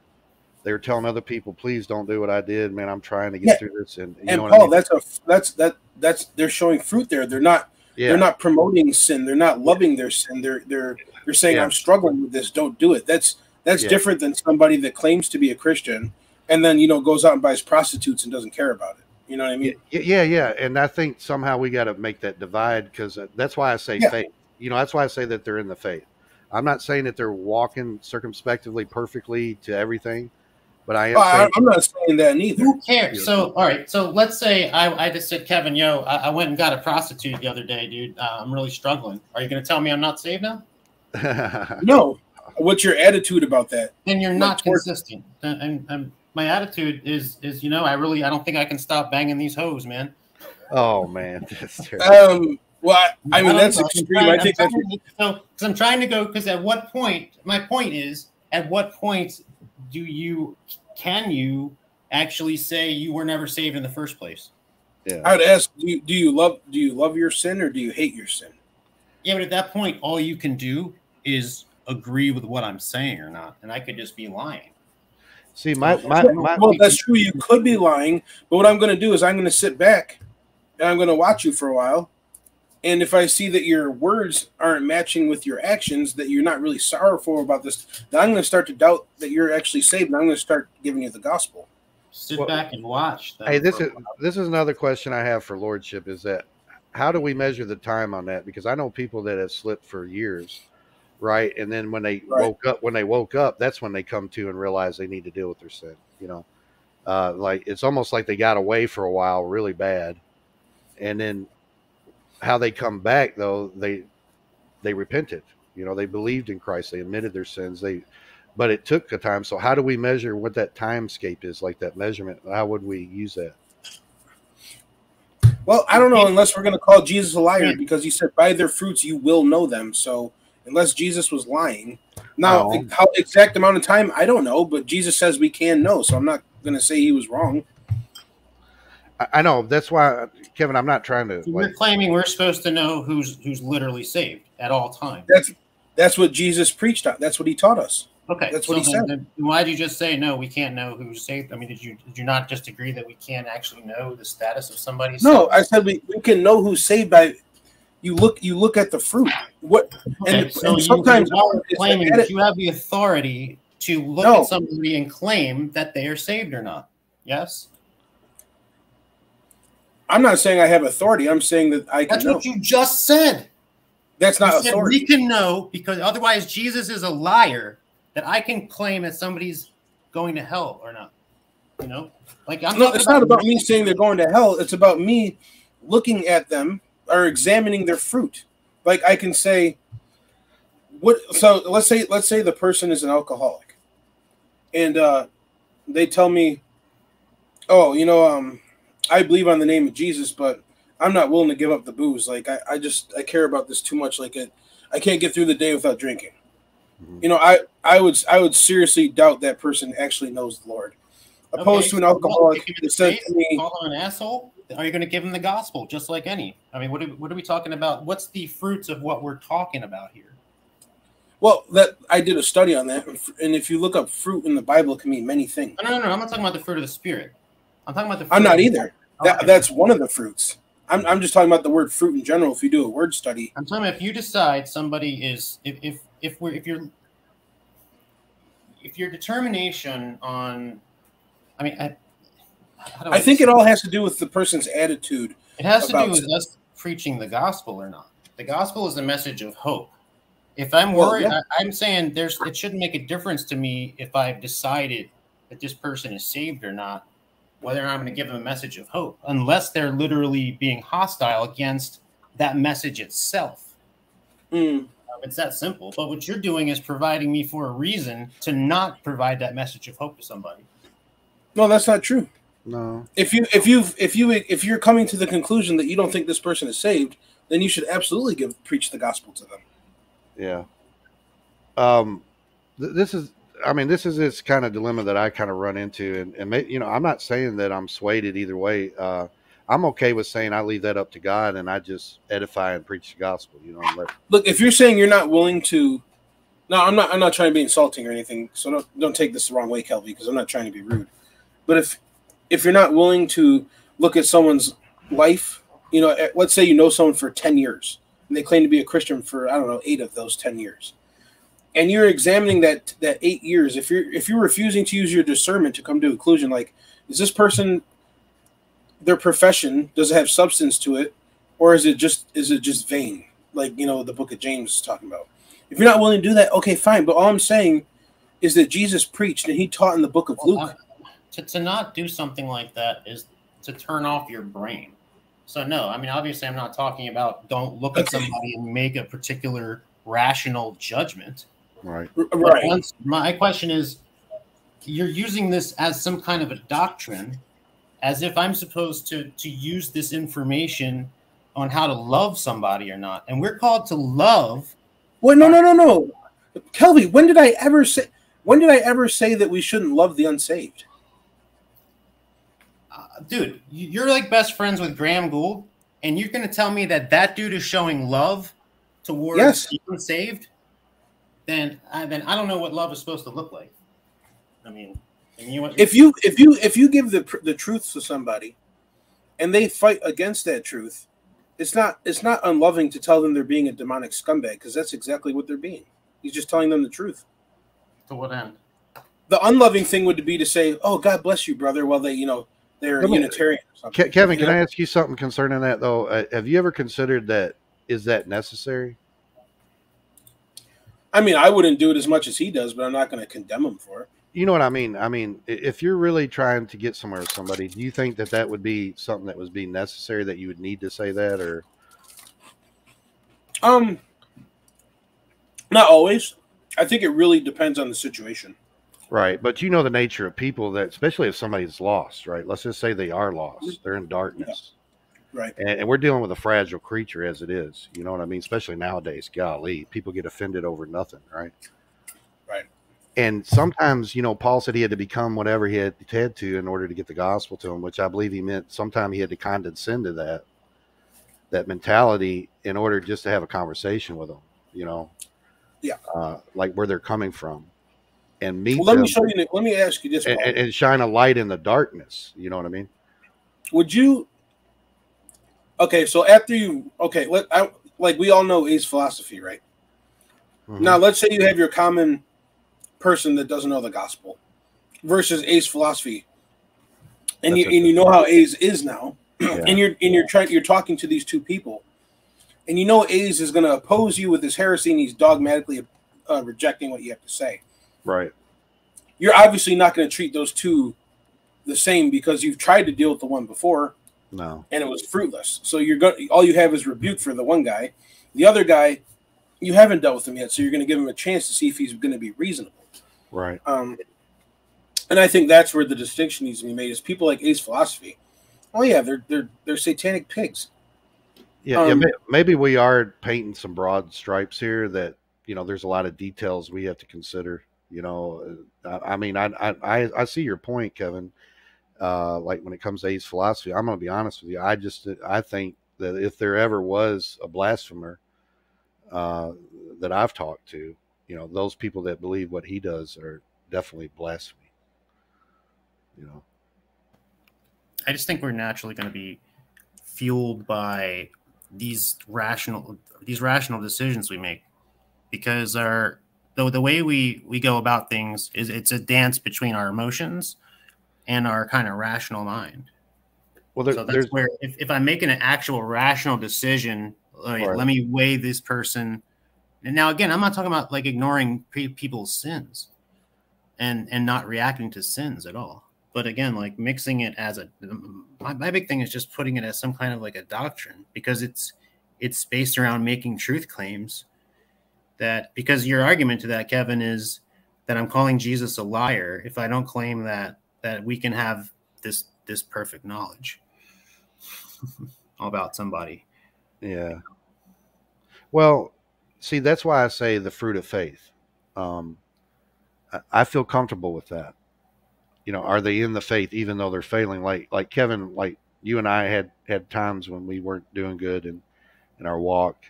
I don't think you doubted your salvation during that time, did you? Or did you? Oh, no, I did. Did you get saved again, or? No. Remember, that's when I was Pentecostal. I was an Arminian. I thought I could lose my salvation. That's before I came to the full knowledge of the truth, where I didn't understand salvation. Right. Which contributed to my backsliding, because you see all these different Pentecostal people, and they, I have this gift and that gift, and they're sitting over here, and and you're like, well, does God love this person more than me? How come he's not bestowing me with, these spiritual gifts and things? Then you look at yourself like a second-class citizen in the kingdom, because this one over here has got, gifts, and then you don't have any, and you've been praying for certain things, and it doesn't seem like God's answering, and you're like in a puddle of mud, and then everyone around you is like prospering, and you start to doubt, and you start to wonder, like, oh, maybe I wasn't as holy as I thought I was. Maybe I wasn't really saved. like it causes a lot of confusion and stuff, and that contributed a lot to my backsliding. But that wasn't the only thing that contributed to it. I was also angry with God because things weren't going the way that I wanted them to go. Do you think you were safe at that time? Quick answer, yes. Because I had heard the preaching of the cross, and I really believed it. And I changed, man. Like, I started thinking differently. I hung out with different people. Certain sins that I had for a long time fell off. And that change stayed. It was consistent for almost 2 years before I started having these doubts and fears. And I know, but so let me ask you now, met yourself when you were having that particular junction, would you have thought that you weren't saved? Or like told that person that they weren't saved? Well, if you would have asked me, like, Kevin, how do you feel about the stuff you're doing? I would have told you that what I'm doing is evil and wrong, and you shouldn't do that. And I was never proud of the things I did. I would admit to you. I'm not adverse to saying somebody's not saved. And there's very specific reasons for calling somebody not saved. If somebody straight up declares, like I think there is grounds to call somebody, like to say you literally hate the gospel. I think there's actual grounds to say that, like that people that declare it. When it comes to, like the people that hate the teachings, like we were talking about this earlier, people that hate the teachings of Paul, like, is it legit for me to call them satanic and God haters and haters of the gospel and all this kind of stuff? Well, yeah, because you can't really understand the cross without Paul. Yeah. But I think the point I wanted to make is that if somebody would have come in and said, well, I don't see any fruit from you right now, and you're sitting there saying, though, the thing that would clarify it to me is how you believe. It isn't that you're not showing any fruit, but the fruit that I would see is that you still hold to that belief, Yeah, but I would agree with them that I wasn't being fruitful at that time because I was in rebellion. Right, but would you see that? So if somebody come in and said that you were never saved, that could have harmed and been a stumbling block to your faith? No, because I would have told them what I believe, and I said, "Well, if I'm wrong, show me how am I believing what's wrong? What's the truth then?" No, you were in the truth, but I'm saying that person saying that though, would that be considered something like somebody trying to throw a stumbling block at you? Well, no, I think it would have convicted him, and that's exactly what happened. Well, not exactly, but I heard a preacher was talking about. He was preaching on Philippians 1:6 on the radio. Mm-hmm. While I was backsliding, and I was starting to try to open my Bible again, and because I felt really bad about how I'd been living, and it's funny too because it was a Pentecostal preacher preaching on Philippians 1:6, and the guy doesn't believe in eternal security, right? Mm-hmm. He's sitting there preaching on Philippians 1:6. He's like, God will bring to completion what he started in you. He's like, you hang on and you have faith. God's not done with you. And I felt that in my soul, like God was just speaking to me loud and clear, like, I'm not done with you. Did you find it ironic that he used a Pentecostal preacher to do that? Yeah, right? I mean, I think about it now. At the time, I'm like, wow, that is ridiculous, right? Like, because obviously the guy didn't have a full understanding of what the verse was saying there. But I mean, God still used it. Yeah, well, the word's the word, isn't it? No matter who's saying it. Yeah, right. You got that right. So, yep. Yeah.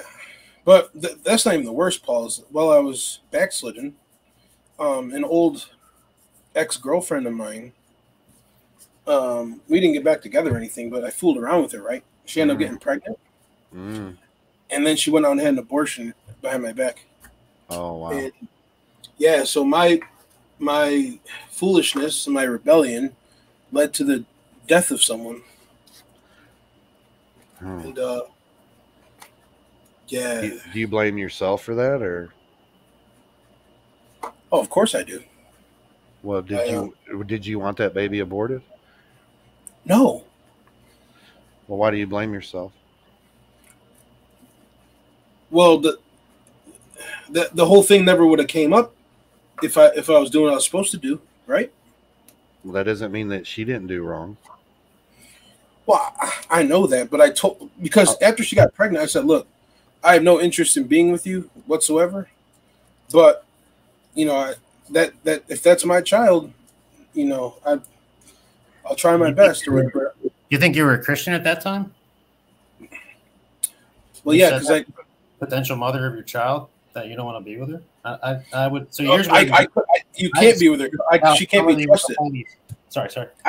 Listen. I dated this girl before I was saved. This woman is a psycho. She looks good, but she's absolutely nuts. She's on medication. She's got problems.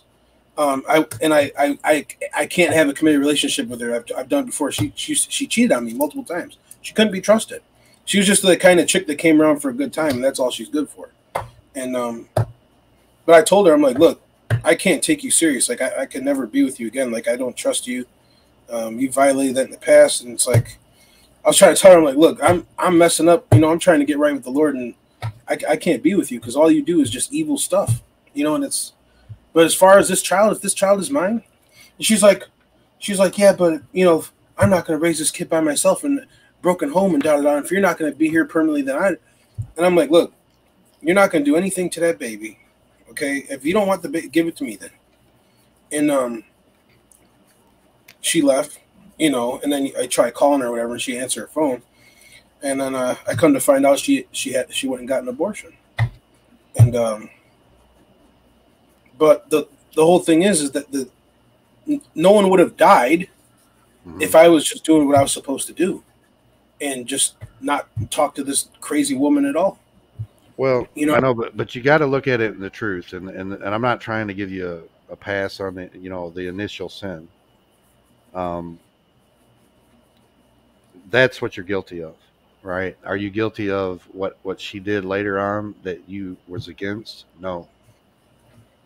Here's the thing, Paul, because when I got caught wind, I suspected that something was going on because she wasn't answering the phone, right? And she sent me a text message that said, I'm going to do what I got to do. I got up early in the morning, and there's a few clinics near where I live, and I waited for hours at I'm not going to tell where it is, but I waited there for hours waiting to see her car to see if she pulled up in there, and I didn't see it, so I went and I moved on to the next day. I went to the next one. I was sitting there for hours. Like right at the crack of dawn, like early in the morning, waited. And like, I just felt so bad because knowing that this crazy psycho is going to kill somebody, especially, with my child. But I guess she went to a different clinic that was outside of town or something. And yeah, she went and did it, man. Yeah, I paid for mine. I was there. I was there at the waiting room. It was $200. Took about as long as like going to a sub shop making a sub. You know what the sad part is, Kelvy? She's on like DSS or whatever. Like she didn't have to pay for that. She didn't pay a cent. Those are tax dollars that was used to kill my child. Or George. I don't. I'd be lying to you if I told you I'm not still mad at that woman. Like there are some days I wish I could choke her. She's still alive. And, oh yeah, she's still alive. But here's the thing. So after that, a few years later, she fell into something terrible. She hooked up with a heroin addict, and he got her hooked on drugs. See, so now she does the heroin thing, and that's the kind of person she is. I can't. You just can't trust her. She's not the type of woman you could be with, man. She's really unstable. Because I tried it. You can't turn a hoe into a housewife. And here's the thing too, and I don't disagree with you. But I mean, the Lord can do whatever He wants with somebody. That's true. Yeah, I know it. That's true. That's what the sad part is, Kelvy, is that the way I reconnected with her is she actually met me at the church I was going to. Like I don't know how she knew I would be there. I don't know how she knew what church I was going to. Before all that. Yeah, so before we hooked up or anything, like I told you, I was feeling bad. I started reading the Bible again. I wanted to get right with God, and sure enough, she comes in the church, sits near me in the pew, and I'm looking at her like, "What are you doing here?" And we walk out. She's talking to me after church, like, "Oh, Kevin, I'm trying to change and this and that," and no. And I was talking to her, and I went over to a place we were chatting, and stuff happened, man. It was dumb. I've never really known a lot of the people I hung out with, or like this guy George in the chat here, this freaking reprobate, this profligate that I've known for like 30 years. Like they've never been like the way you're describing this person. Like nobody would ever, you'd never catch them dead in a church. Like to go there without, as far as left, not that I'd ever, maybe with family or something. Bro, this woman is so manipulative. I remember when I broke up with her because she was just unreasonable. She went out, I packed my stuff and left without saying a word. So this woman tried to manipulate me. This was years ago. I don't know, back in like 2007, 2008. And she called me up and says, Kevin, you can't leave me. I said, why? I'm pregnant, right? And I'm like, you're pregnant? And she's like, yeah. And then I hung up on her. She called back 2 hours later. Yeah, I lied. I wasn't pregnant. Please don't leave me. I'm like, no, you keep violating my trust. Like, I don't like getting into all the details of the terrible things that she's done to me. But I put up with a lot from her, and I never once hit that woman or anything. But I put up with quite a lot of abuse from this psychopath. And she likes to manipulate people. She likes to play the victim when she's actually the aggressor. She likes to twist stories to make herself look good and make you look like the villain. She tried to do that to me in front of her dad multiple times and stuff. It's like, wait a minute, you got the story backwards. Like you're the one that did that to me. Once, literally, when she was mad, she started slamming herself into the closet. Like as I was. Oh wait, what? So she can claim you did it to her? Yeah, and her mom was standing in the other room. Yeah. Wow. And then her mom and was like, "Did you?" And I just one look at her mom, I was like, "How dare you think that I did something like that?" And she's like, "Yeah, that was and so you know what I'm talking about, Kelby. That's the type of woman that this girl is. Absolutely nuts. There's certain lines that you can't allow to be crossed. I mean, when it comes down right. To what's sane and safe. When it comes down to it, I mean, when it comes down to like, then I don't know. It's the same thing with any kind of crime. I mean, that sort of thing is a crime. I mean, if you were to be accused of something like that, I mean, there's certain crimes and where you forfeited your right to be associated with anymore. Yeah, I'm sorry. I didn't mean to derail the stream and turn it into the Kevin history story or whatever. But no, it's all good. Yeah. Well, no, but thinking about because before I was making a dichotomy in if I was going to go between lordship and free grace, if I was forced to, which Kevin, if you're going to force me to, right? No, I'm just kidding. But I think, and what I was saying was because earlier before you got there was because I've always associated the lordship with the Calvinism, and I could never associate with something. See, I want to address that too because that's not okay. So it is true that Calvinists usually are lordship, but it is not exclusively like a Calvinistic way of looking at the Bible. Well, I mean, otherwise, you guys are, you and Graham are. I don't think you and Graham are completely irrational. When you're, Baptists. There's Baptists that are lordship, like myself. The church I go to rejects free grace theology. I've talked to the pastor about it. I made sure he wasn't free grace before I joined his congregation. He rejects that. It's on your definition, because I've heard definitions okay, do you think Jesus is Lord or not?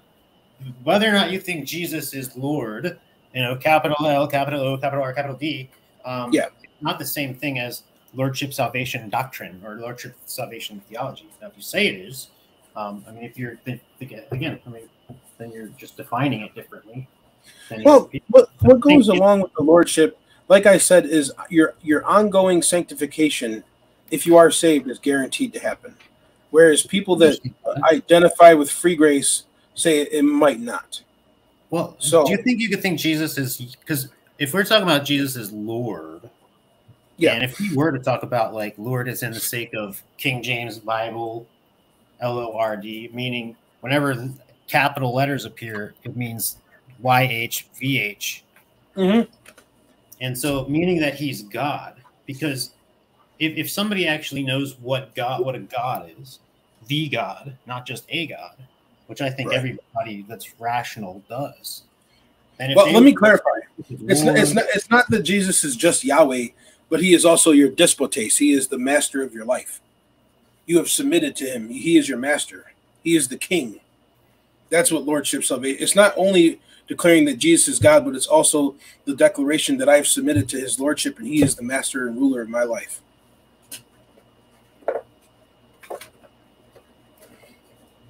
Whereas a free grace person will say, like free grace, like Bob Wilkin will say you do not have to have a commitment to Christ at all. Whereas I would say, no, that's describing a false convert. Lord and master and sovereign. I mean, these are all words that mean the same thing, aren't they? To make him master of your life. I mean, so what is, if you're talking again, this is where you're dragging it down into theology, which is fine in its own right, or pulling it up into theology, however you want to look at it. But once you get into the theological level, then we could just start a whole new argument from 0 versus 0 to what does God want? Does he want us to follow the law? Does he want us to? Kelby, I have a question for you, and this will determine. Listen, this one question I'm going to ask you. This will determine if you are aligned with free grace theology or not. As a Christian, do you have to be committed to Jesus Christ? Yes. Then you're not free grace. Yes, I am. And our definitions are not the same. So one of us is straw manning the other. Or one of us is question begging. Well, okay, committed to Jesus Christ. Is there any leniency for the newborn, for the one that's carnal, coming into the the process of maturity? This is my problem with lordship, is that sometimes, like, there's no way I could believe sometimes what they teach in the ministry I'm in. It's impossible. Well, if we're talking about the Holy Spirit changing us, Jamie, and being born again, if we believe, then the Holy Spirit indwells us, because when I describe all that stuff, I think Kevin, where we're getting tripped up together is because when I go in to describe the Holy Spirit sanctifying us and making us born again, to me that includes everything that you are saying that we should be looking at a perceptual level from the outs, like externally. And when I describe when somebody actually believes and is saved and born again, that they're like, you put that bread in the oven, it's cooked, and now you're cooked, and now you're the complete work. Mm-hmm. And so everything's included in that, because it's our angles that are. Well, yeah, but I'm specifically talking about our ongoing salvation, or our ongoing sanctification. I'm not talking about like past tense sanctified, like as it's already been done in eternity. I'm talking about here while you're still alive on this earth, where God is conforming you into His image. Because someone that calls himself free grace theology would deny that it's a possibility that doesn't happen, that you're not being conformed at all. You're talking about servitude, though, right? Being made right, or being made whole for servitude. In a sense, yes, but I'm more specifically talking about your mind, your thought process. Like God isn't, like God. The conforming, the changing is an inward change that displays itself outwardly. So if you're not being conformed in your mind to Christ, then it's not going to manifest itself outwardly. If somebody is saying that that's the case, then I don't think they're Christians, and so they can call themselves free grace all they want. Exactly, Kelly. That is my point. Grace, because I'm the one who was freely given grace by the Lord. And so if somebody else who wants to pretend they're a Christian calls themselves free grace, no, I'm not letting them have the title. The title's mine. The title is the Lord's, because it's His grace and it's free. Okay, so you like the title free grace, but you reject the theological position that's attached to it. I object to boasting. It's not a theological position. It's an aberration of the gospel. Kelby, I'm specifically talking about what is called free grace theology. I believe that grace is free. I agree with you. Grace is free. But I reject what they call free grace theology. I think it's heresy. Yeah, I don't. You know what? Maybe I'm not. I can't sit through some of that sometimes when Charles is going on and on. I can't follow him sometimes. I like to call him the chart man, Charlie, charting Charles. You know. Well, I went in there one time and he was teaching Greek, and I know I'm ignorant, so maybe that's part of the problem. But on the other end of it, even if I wasn't ignorant, I don't see how anybody learned anything. I'll just say that. He's all over the place, you know, not connecting anything, not making any kind of congruency. And I get lost in the sentiments and the charts, you know, after a while. And it's like, what is the point you're trying to make? Just make the point. And with me, the way that he looks at everything is experiential and what is the other? Positional and ultimate. Yeah. Well, okay. In our salvation, we are positionally saved once we're saved. Once God saves you, he looks in your heart, he knows your heart, and God saves you, you are always saved. I believe that with all my heart, because if I didn't, then I wouldn't know that I'm saved, because I believe in Jesus, right? I don't trust me, I trust him. So anytime the doctrine turns into you trusting you, but and then on the other hand, does that give you the right to just go out and start teaching things where I can go worship the devil and I can go do this? See, to me, it's a matter of faith.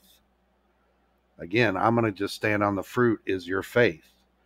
And what does that faith look like in somebody's life? There's people that go in and out of seasons, go up and down, get wayward, come back. And the whole time the Lord strengthening them, purging them, doing his perfect work in them, you know, if they are truly his. The others, they go into false doctrines, I believe. If there's ever, you know, a falling from grace, it's kind of ironic that they call themselves free grace and then they teach things that are actually fallen from grace. But yeah, I mean, I think it's evident in their fruit and their faith and you know, what they say they believe and what they teach and what they hold to. I think that's how we know them, by their fruits. And I could be wrong, but that's what I believe.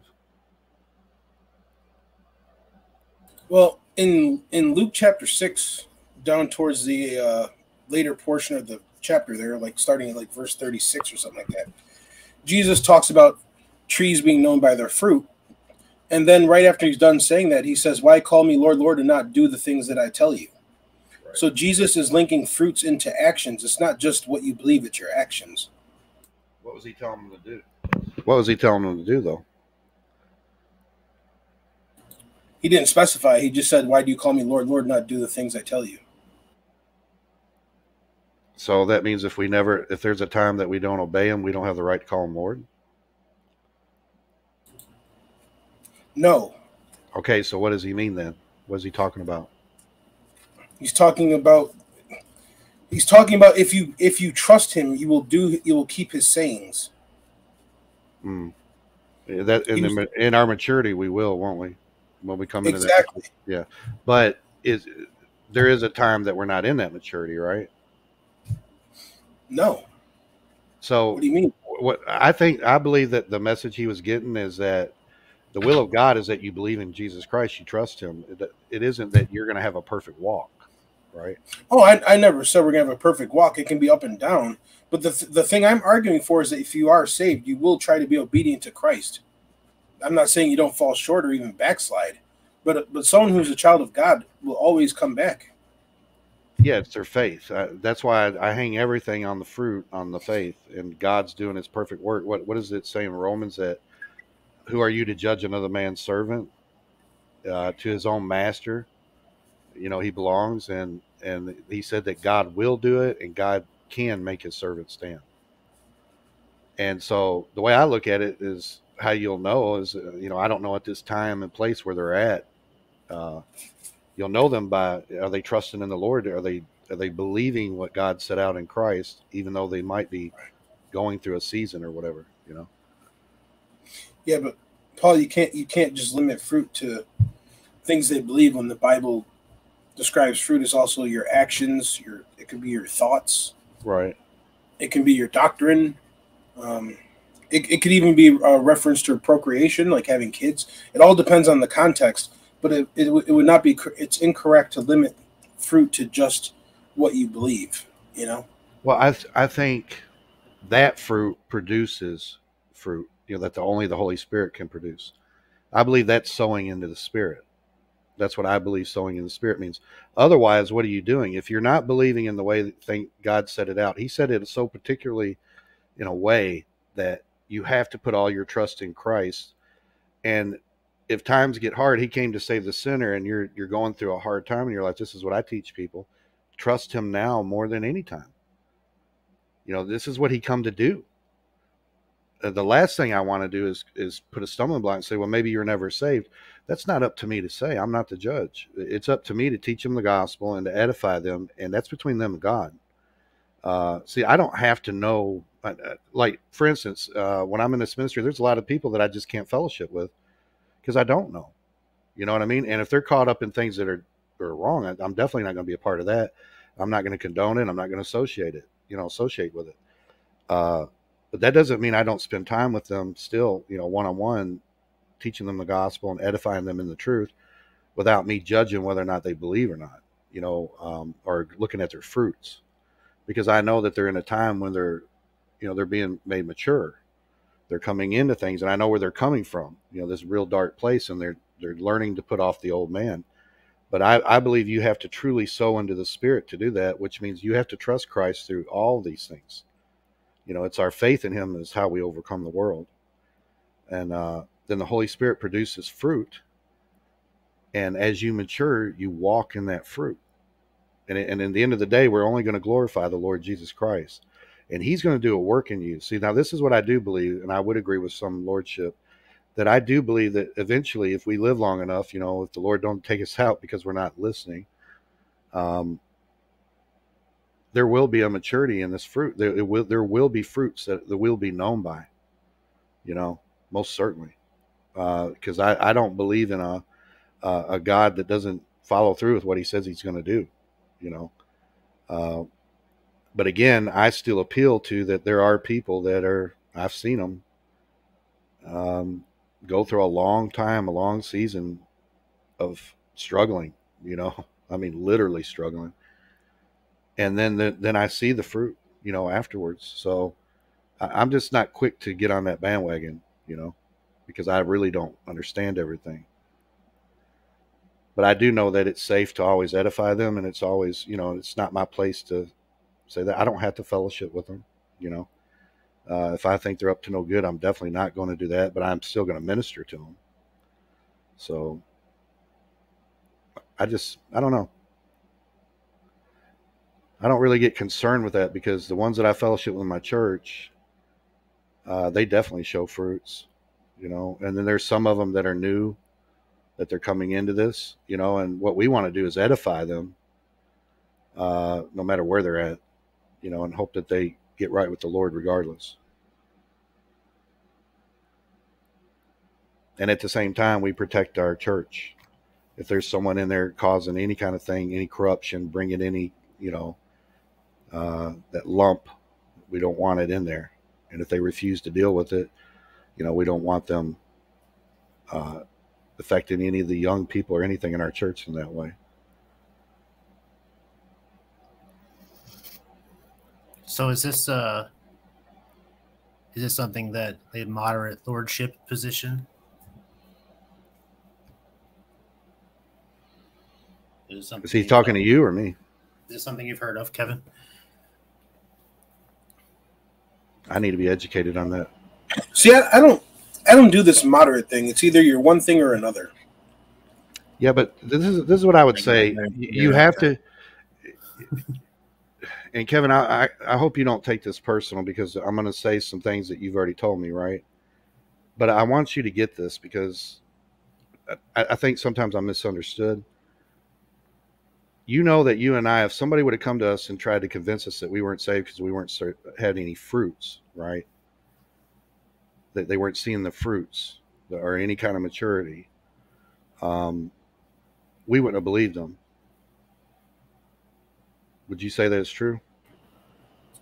Well, in my heart, I knew that I had believed, but I had allowed confusion to creep in. But I do believe this, that if you are living in sin, I don't think you should have assurance. You should get back. You should repent. Well, what is your salvation based on? The finished work of Christ. Right. Do you think people can have false fruits? Can people have false fruits or not? And if they can, I think your position falls apart. Well, my salvation's based on what Jesus Christ did, right? And that doesn't give me the right to just go do whatever. You just have no way of proving it. That's all I'm saying. I'm not saying that it's right or wrong, but it can't work because you can't disprove if none of the fruits are all false and people are all liars. Yeah, I'm saying this. I'm hesitant to say if somebody's saved or not, right? Because I just don't know that that's what I've been called to do. I've been called to edify and preach, proclaim the gospel. I believe that God knows.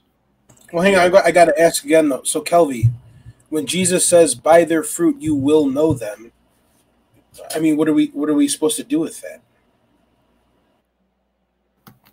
We don't ignore it. But you're putting that against others. And Jesus also said... You're thinking that means we can have direct, actual spontaneous knowledge about somebody's salvation? Like, if you're not saying that, then what are you saying? Well, I think Jesus wants us to use discernment, which is a gift that he gives his children. Right. You can discern, make a judgment call, discern what's going on there. So you're never going to be wrong? Is this a Christian that is backslidden, or is this... You have to discern, is this a Christian that's backslidden, or is this, or was this a false convert? Like Tyler Vela, whatever his name is, right? Mm-hmm. He claims to be agnostic or whatever. Now, is that someone that was really saved? Is he in confusion, or is that someone that was just putting on a show for a while, or thought he was a Christian, but he never really trusted Jesus? I'll tell you who does know. That's God and that man himself.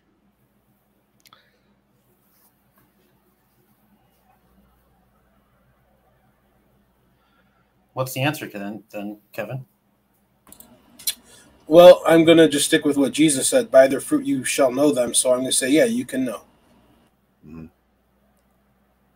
I'm sticking with what Jesus says too, but my understanding of that and your understanding might be two different things where, and I don't know if it's two different things, but maybe one, maybe I'm not considering something or you're not, Kevin, on this. And that's the allowance that we have. Well, hold up. That's somebody that's literally denying Christ. He's literally denying the gospel. This is not the same thing as somebody who is then again, I don't even know what this, you know what? I don't even care. I really don't. I don't think it's for us to know all these things, but I do think that there are people that show their faith, right? And they're profitable unto men like they're supposed to be, and they do the works of the Lord, and you see Christ in them, and by those works, you know them, right? But then you go to James 2, and it's talking about dead faith, where men in themselves don't know that you're in the faith. God knows, but they don't know, right? That's the same thing with Abraham. How many people do you know that are proclaiming the Lord right now, that are preaching the gospel, that are reading? Because wasn't Tyler Villa doing that? So in that case, you can claim until you're blue in the face that they're a brother in Christ. You don't know. And if you're claiming you know, you're a liar. You don't know. And if you're sitting here saying, well, Jesus said, well, you could have told me that 2 years ago talking about Tyler Villa and calling me that Jesus is saying Jesus is a liar. But was Tyler Villa saved or not? No. So then who would be calling Jesus a liar? You would be, not me. I think there are people that are known by their fruits, right? Because they... Does that make any sense? Does that make sense or not? Well, no, I believe there are people that Why doesn't it work the other way around? No. No, I understand. There's all kinds of situations, right, where people can be deceiving and the whole time, and then there's situations where, well, it looked like he had fruit then, so, then I guess Jesus is a liar, Paul. Yeah, it's if they went out from them because they were never of them, how long were they with them before they went out from them? You know, I mean, I think eventually you can know things about people when they show their true colors, right? If they even live long enough to do so, and I believe people can hide things that we don't even know, that they have their own particular wrong belief or whatever. But I believe that there are ways that we can show that we're of the Lord to other men and be profitable, like James 2 talks about, where we do walk according to our faith. That's what, Paul reprimanded Peter about. He wasn't walking according to the faith, and he repented, and that showed fruits to me. That showed fruits. Not that at the time he wasn't being fruitful. That wouldn't make me doubt Peter's salvation. It would make me just, see how he responded to it if he's in the faith. And that would show that, he is in the truth. He was just doing wrong.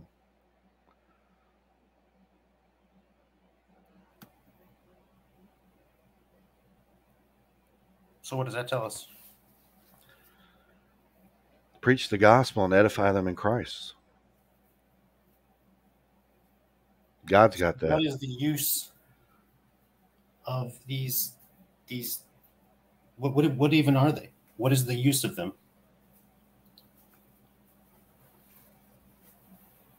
If somebody was explaining to me what they believe and it's false, I have no reason to believe that they're saved. That doesn't mean I say they're not saved, but I have no reason to believe whatsoever that they're saved. Right? If they're not in the truth, what God set out, and they're teaching something else, and that's what they believe, then as far as I know,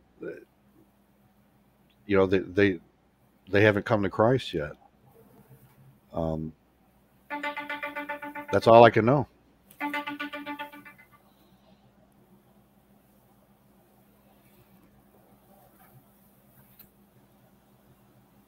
Well, I can clearly see.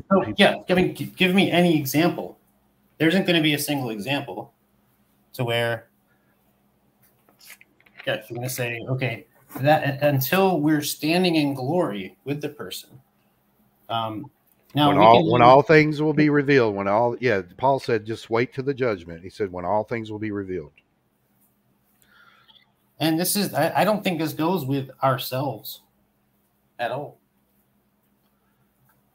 Or with somebody else. And somebody else makes a proclamation. Because basically what that's saying then, if that position is going to stand, then we have to believe somebody for when they're making proclamations. I don't know. Is this just me being paranoid?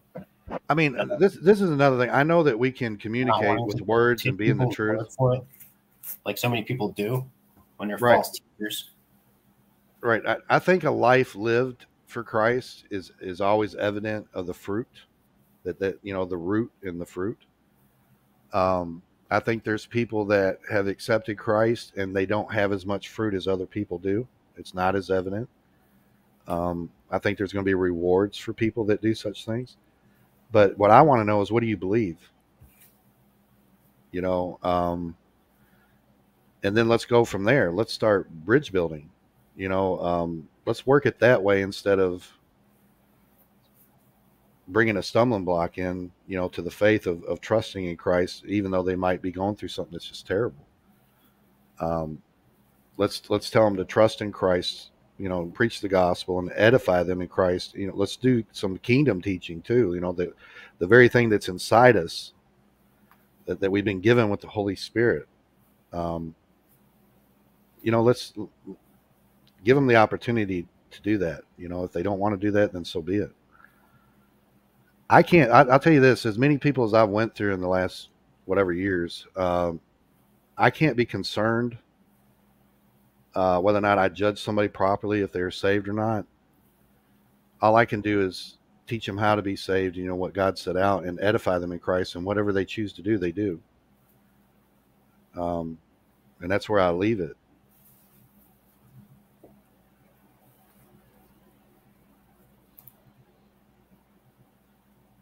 I don't know. It's a knowledge claim that can't.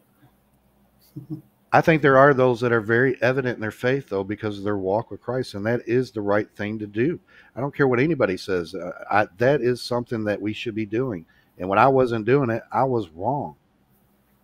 Well, I would treat somebody like a brethren, and I would believe somebody's a brethren, because that's what it is. We can't have like some kind of perfect knowledge, but I believe we can have actual love for people, and whether or not we have like it's the spirit in us, which is the spirit of love, is to try to say that that's not making it that's not making a discernment.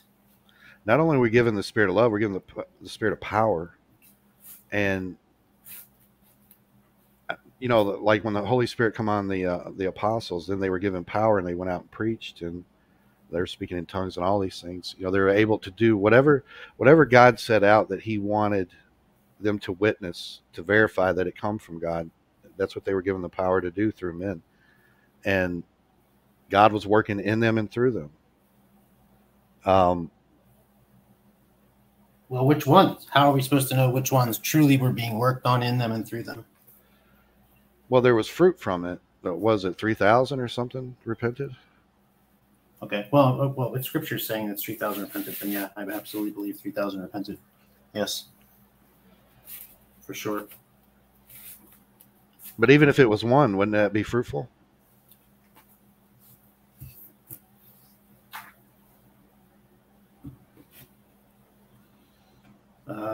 I don't know, one fruit on a whole tree. No, what if there's only one that received it? Depending on the situation and the do you think God would have a man preach to 1,000 people and one gets saved and he'd say it's worth it?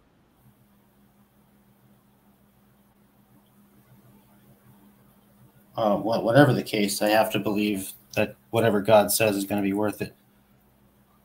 Well, even one's worth it, brother. I promise you. Ask me to figure out how that is. It would be interesting, but that has to be what we believe. I believe it's whosoever will believe. I believe that with all my heart, and if it's only one, it's worth it, because the angels are rejoicing, the sinners come home.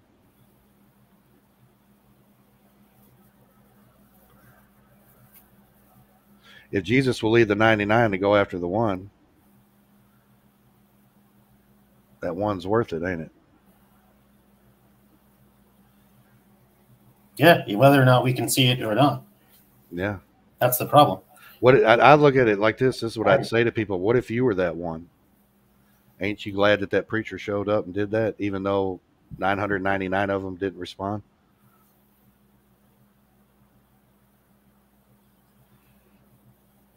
I think that's being fruitful. I think God would do such a thing, and He does. There's no question of it. That's why, whatever the case is, we're supposed to, as far as what the Lord is telling us to do in emulating what He's doing, it's showing love for people. Now, when it's talking about casting out brethren, there's a discretion there as well. People who claim to be Christians, or who claimed to be Christians, and who are actually preaching a different doctrine, right? Or preaching a false doctrine, as opposed to people who are, because there are sinners and hopeless, evil, reprobate, however many different types of things you want to call the sinners who don't know or haven't heard or don't believe for whatever reason the gospel. And I certainly think that we should have a greater contempt for for one over the other but trying to decide in either case, what's the weather vane? What is the compass by which we're supposed to be deciding on? It's always supposed to be pointing to the Lord in any case. So if I'm standing before somebody who, whether or not I think they're saved, they're saved or not, again, I think a lot of like the free grace people, I've seen their study of the Holy Spirit, like just kind of be all over the place anyway. And as far as I can tell, the majority of people claim a side without really fully like knowing, like it's just like not really knowing precisely what it all is anyway. So I'm saying I prefer to say free grace. I'm not claiming that as a side. I'm just saying that based on the verbiage being used, it is what it is. And unless you're going to come and say that we can have these knowledge claims on, and again, yeah, I'm going to make judgments, but I can't ultimately know. Like, do you just truly know? It's more, to me, it's more of a concern than it is a judgment. It's because I just don't think that's my place. But concern rather than a concern is a judgment as well. Like if you're concerned about somebody, you're making a judgment. Now, if I think it's more. I think it's discernment. I hope they suffer, versus I hope they succeed. Those are two different concerns, right? And they're based on judgments, which are also based on underlying criteria. And what would it look like if our underlying criteria is like? And again, all these things are completely hypothetical. Who are we talking about? Are we talking about the person who's preaching a false gospel? Are we talking about somebody who has never heard the gospel? Are we talking about somebody who's or someone would say, well, they're all the same. They're all the same. And it's like, well, in discernment of the Spirit, I would look for another Jesus, claiming another Jesus or another gospel, and that they come in another spirit. Because if you have the right Jesus and you have the right gospel, the Holy Spirit is what you're given. So for me, the Holy Spirit would confide in who Jesus is, Lord.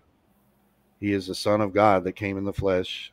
He's Christ, the Messiah. He is Lord. And you would believe that what he accomplished in the gospel, you come to him wicked and you believe that he saved you from your sins. You believe that.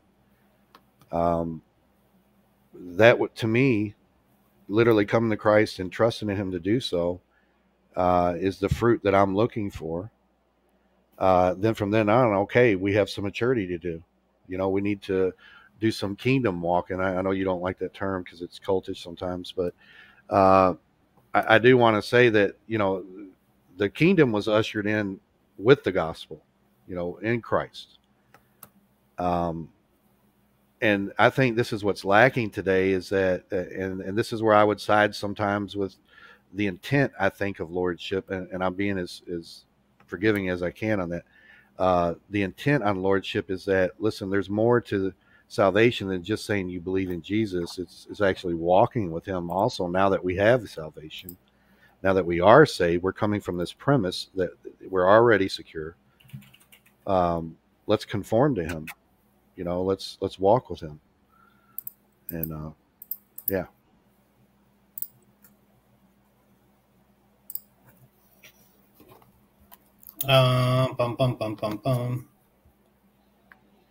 True. That's my bigger issue is only God knows all things. Well, Paul said that, judge nothing till the day that the Lord reveals everything. So basically we've been called to ministry. We haven't been called to the judgment seat. Can I go on that? Chief musicians. Thou knowest my down sitting, mine uprising. I mean, obviously only God knows. I mean, God does know. Nobody's denying that God knows in any case. Yeah, that's how it works. It's always amazing when people claim that God can't know or doesn't know. Well, at that point, you basically have Zeus. See, my whole contention with the language that's used going back to the law of Moses and different things like this. Hatred. You know, my whole contention is that we come from a standpoint where they're not looking to it to be established. It is established. Sins are paid for. We've received that. Now we're walking in what Christ has done. We're not looking to find favor with God with what we do right according to the law. We're wanting to walk in these things because we are saved, because he fulfilled the law. He paid the debt. And we have to move forward in our progression in the new covenant. You know, we have to have that new wineskin entering into us with a wineskin that can receive it in the newness of the Spirit. And the Spirit itself, I believe, writes in your heart what the Lord wants. You know, what is the law of the Lord, however people want to state that, which is to be of faith and to continue in his love and bear one another's burdens. I believe if you walk in this way, that you believe that you're already made righteous, that all the things that are concerned in the law, that, you know, morality and different things that we need to be concerned with, not so much the ceremonial things that was actually a shadow of things to come, because we don't practice that anymore. We practice in the fulfillment in Christ. So, yeah, I'm not looking to him. I'm looking back on him. It is finished. And I believe that we live according to the Spirit. We're led according to the Spirit because that's what we're given. We're given the Holy Spirit. So we trust that the Holy Spirit's working in us and leading and guiding us. And when we read Scripture, we're given understanding, you know, in the new covenant, how we go about things.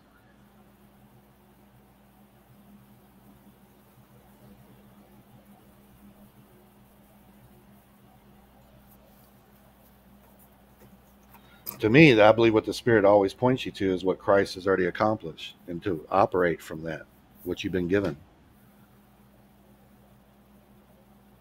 And it's going to teach you, the Spirit of grace is going to teach you to turn away from ungodliness.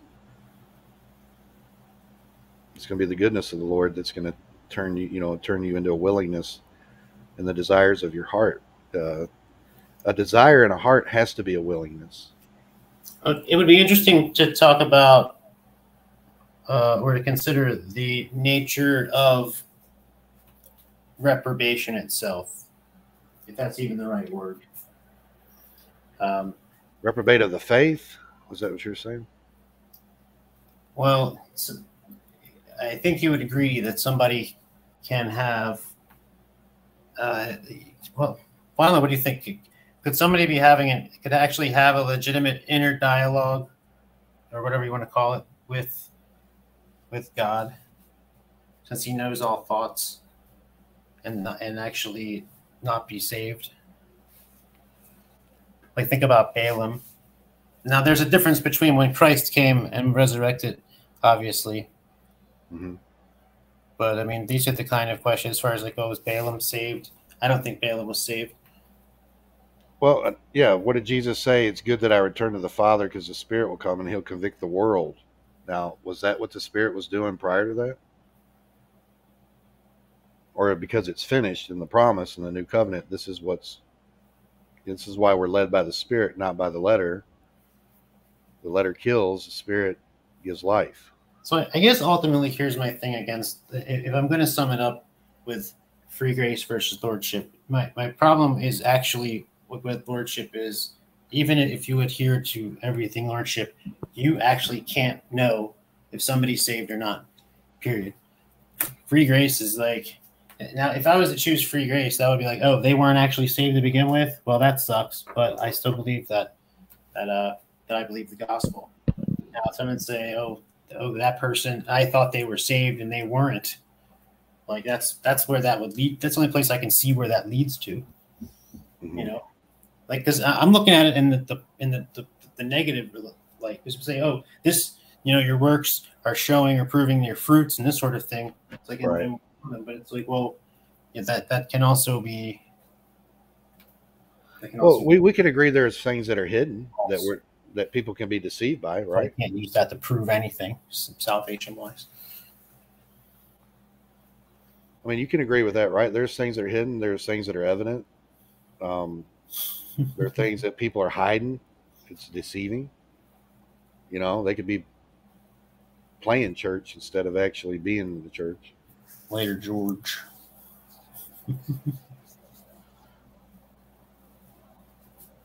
I think Jesus makes a difference in your life, man. I really do. But I don't believe that says that you're always going to be in that way where people can say, oh, I see his fruit. I think you're going to see their fruit in their faith. And that's how you'll know. Eventually, anyway, if you're around long enough.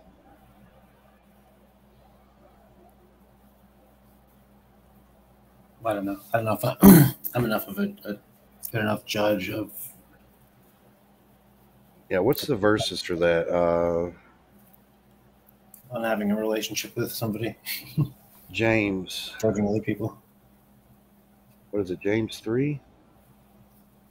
Let me see.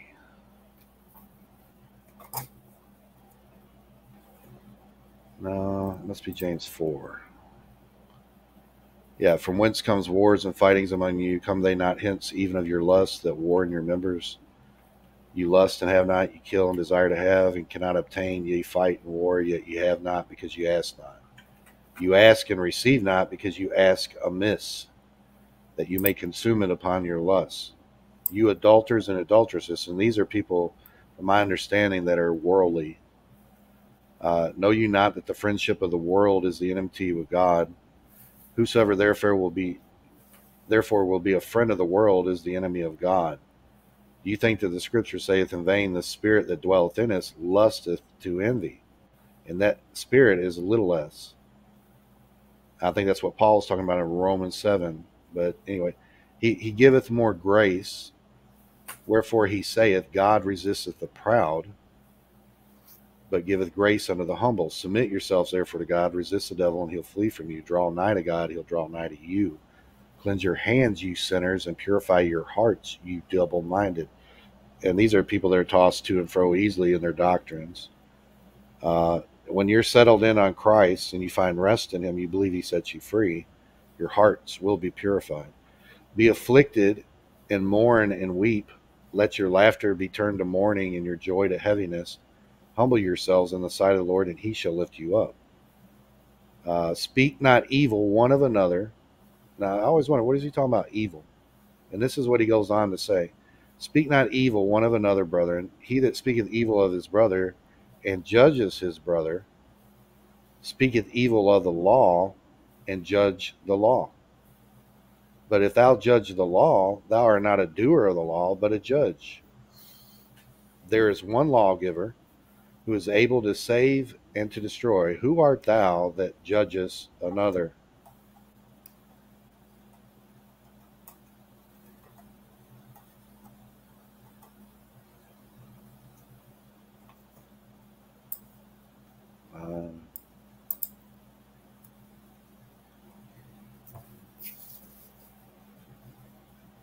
Yeah. I don't know. And just like I was saying, man, this so goes back to what I was saying very, very early on in this stream about, because you had brought up this passage about saying, if the Lord willeth, don't say that you're going to go to such and such town, but say that the Lord willeth. And I spoke to where I was talking about how it speaks to, we want to always speak what's true, no matter what. So, and even if the fact that you make a claim, do you remember we talking about this earlier? Making a truth claim that we can't actually know if it's going to happen or not. The Lord willeth. Yeah, are we being honest how we're going about it? Yeah. So if you say, I'm going to go to such and such city tomorrow, you don't actually know that that's going to happen. Right. So even though you don't mean to be a liar, which I guess that, well, you're not being honest. That's not the liar, but that's you're but because that's what it is. Because that's the thing. People know they don't know. Yeah, that's the only reason I use the word liar. But it's more like people are lying to themselves. That you can't proclaim things you don't know, but you can have. How can I say it? You can have hope, discernment. Well, the Lord will. You can have discernment in what is right and wrong, right? But I don't think they can bring you to the judgment seat, because 1 Corinthians 4:5-8. Remember when we went through this in Corinthians? It said, "Therefore judge nothing before the time until the Lord come, who both will bring to light the hidden things of darkness and will make obvious the counsels of the hearts. And then shall every man have praise of God."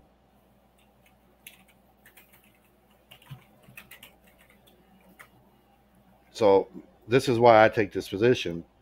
It's not up to me to say whether or not somebody's saved. It's up to me to minister to them and, set out what the record that God set out in his son, and to follow up with that in kingdom walking, which is what I like to say, but where you become like a child dependent on the Lord, and he builds your house. You're established in him as the foundation, and he's the one building your house. And you trust him. I don't trust myself. I can't keep the law. Doesn't mean I can't try to obey it, but in the entirety of it, I cannot keep it. So why would I try to do something that is impossible? So what does that mean? That I don't obey the law? Or no more? See, this is what it gets turned into. No, I'm just saying I don't put any trust in that for merit with God. I put all my trust in Christ. And to be honest, he does a work in you. You'll be keeping that law, or whatever the morality is, a lot better than if you try to do it on your own ability, to present yourself to God worthy or something. Because I think it's a standing principle that it has to be because of what Christ did that we do anything in God. He is the only way. We do all things through him, which strengthens us.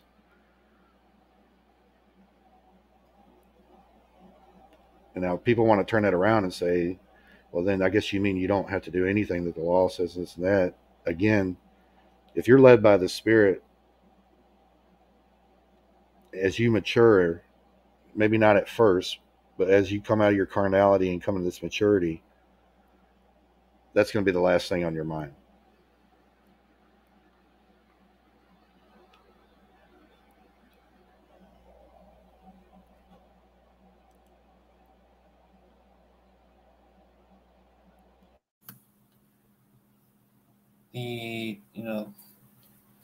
Who can say I have made my heart clean, I am pure from sin? Diverse weights and diverse measures, both of them alike. Abomination. Like what are we judging by? Now, like, again, I'm not, because this is even where I started. This is why when I first went on that guy's what's his face is like, anyway, I'm not going to talk about trying to defend. Yeah, I don't agree with that. Well, I know the Lord hates unjust weights.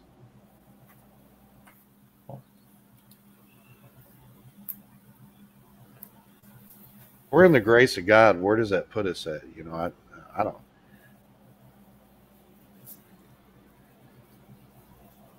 I don't know. Well, we can certainly know. Again, I'm not saying we can't know things. We can certainly know things and make judgments and try to make righteous judgments as best we can. Like, absolutely. But knowing the Lord is knowing, our limitations and understanding them, and that's why we're supposed to have grace in all things, I think. I do agree with that side, though, on lordship sometimes, that the thing that's lacking, I believe, in churches is the family, relational community in the church, where we're holding each other, I don't want to say accountable, like as in you better do this or else, but hey, look what the Lord's done for us. Let's do this. Let's, look how much he loved us. Look at the eternal security we have in him. Look at all that he's done. Let's do this for this reason. This is why we're doing this, because of what he's done. Let's walk in what he's given us, and mature in it, in the knowledge of the Lord Jesus Christ, through his grace and truth.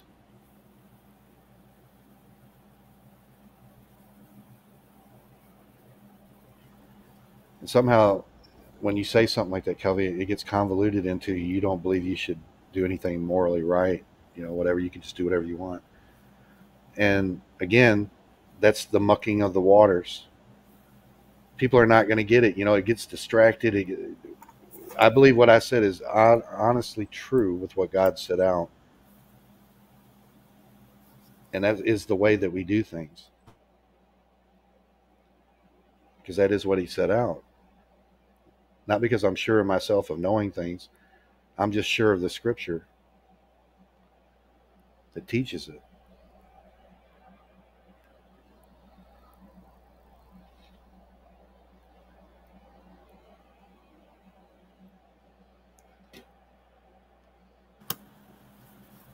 Yeah.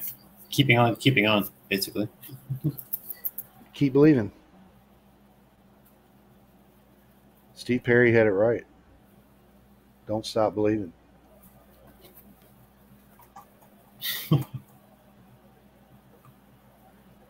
Are you still going to be awake? Are you still up for a while? Continuing this? Yeah, go ahead.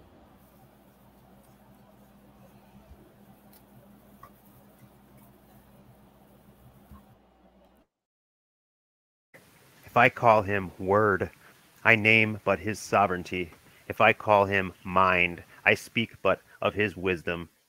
But if I say he is Spirit, I speak of his breath. And if I call him Wisdom, I speak of his offspring. If I call him Strength, I speak of his sway. If I call him Power, I am mentioning his activity. If Providence, I but mention his goodness. If I call him Kingdom, I but mention his glory. If I call him Lord, I mention his being judge. If I call him judge, I speak of him being just. If I call him Father, I speak of all things as being from him. If I call him fire, I but mention his anger. You will say to me, is God angry? Yes, he is angry with those who act wickedly, but he is good and kind and merciful to those who love and fear him, for he is a great chastener of the godly and father of the righteous, but he is a judge and punisher of the impious. And he is without beginning, because he is unbegotten, and he is unchangeable, because he is immortal.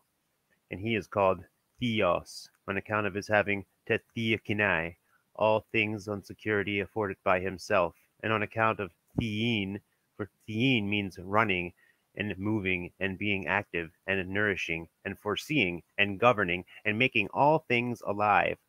But he is Lord, because he rules over the universe. Father, because he is before all things. Fashioner and maker, because he is creator and maker of the universe. The highest, because of his being above all, and almighty, because he.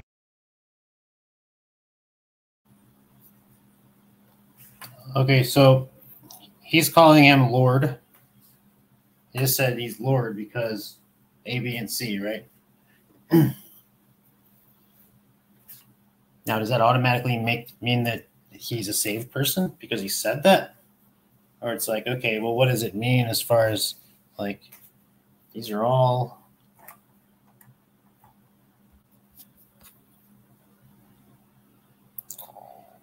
I don't know.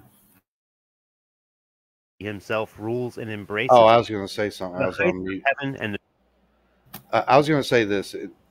When we're saying Jesus is Lord, there's two things to consider in this. One, the idea that the Lord exists, we do believe that. Is Jesus the Lord, though? This was the problem then. People were denying that Jesus is Lord.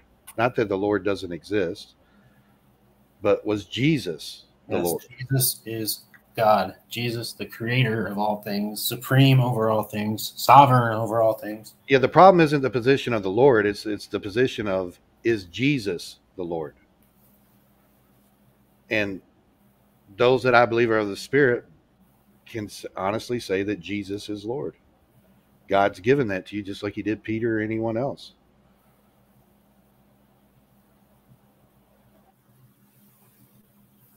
And he does it with his foreknowledge. I believe that wholeheartedly.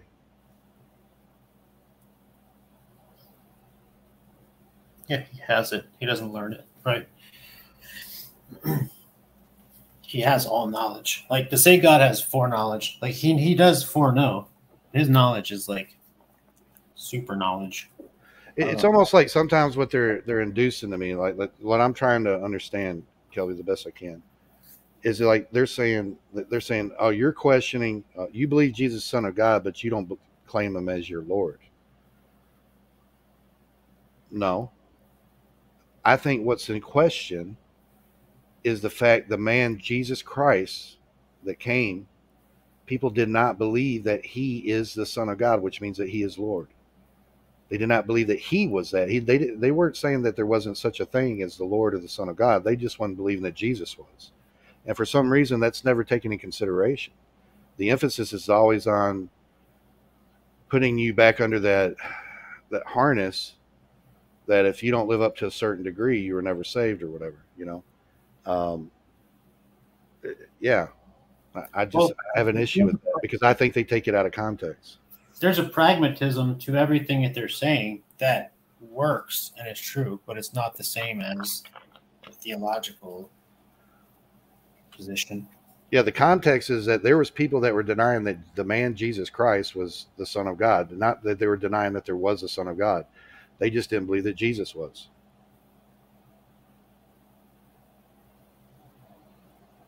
Yeah, again, the main thing is just that I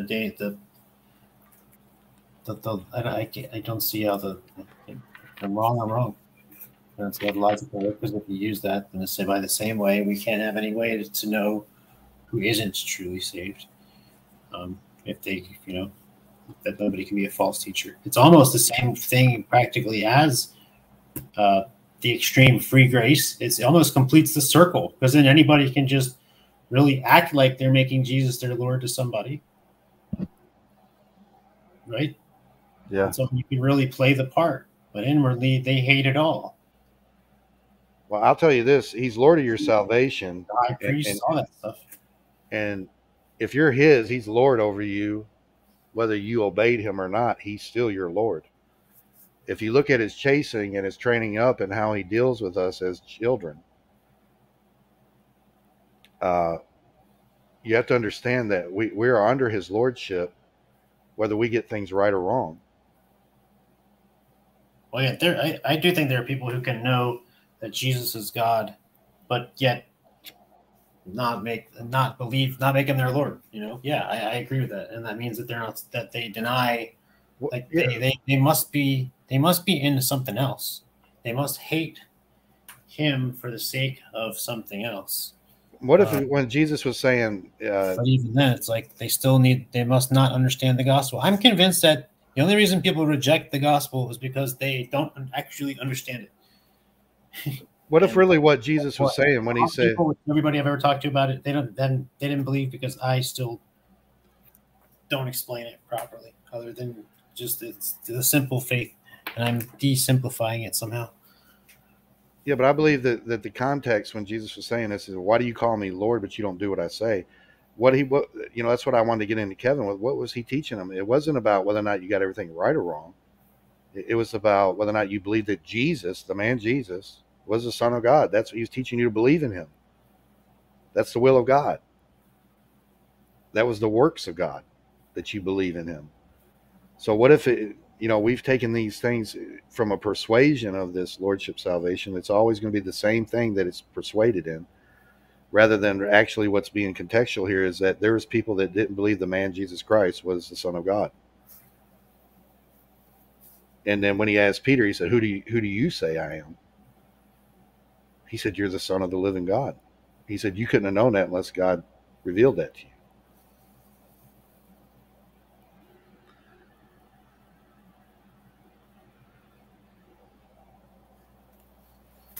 Yep. Because some were saying he's a prophet, some were saying this,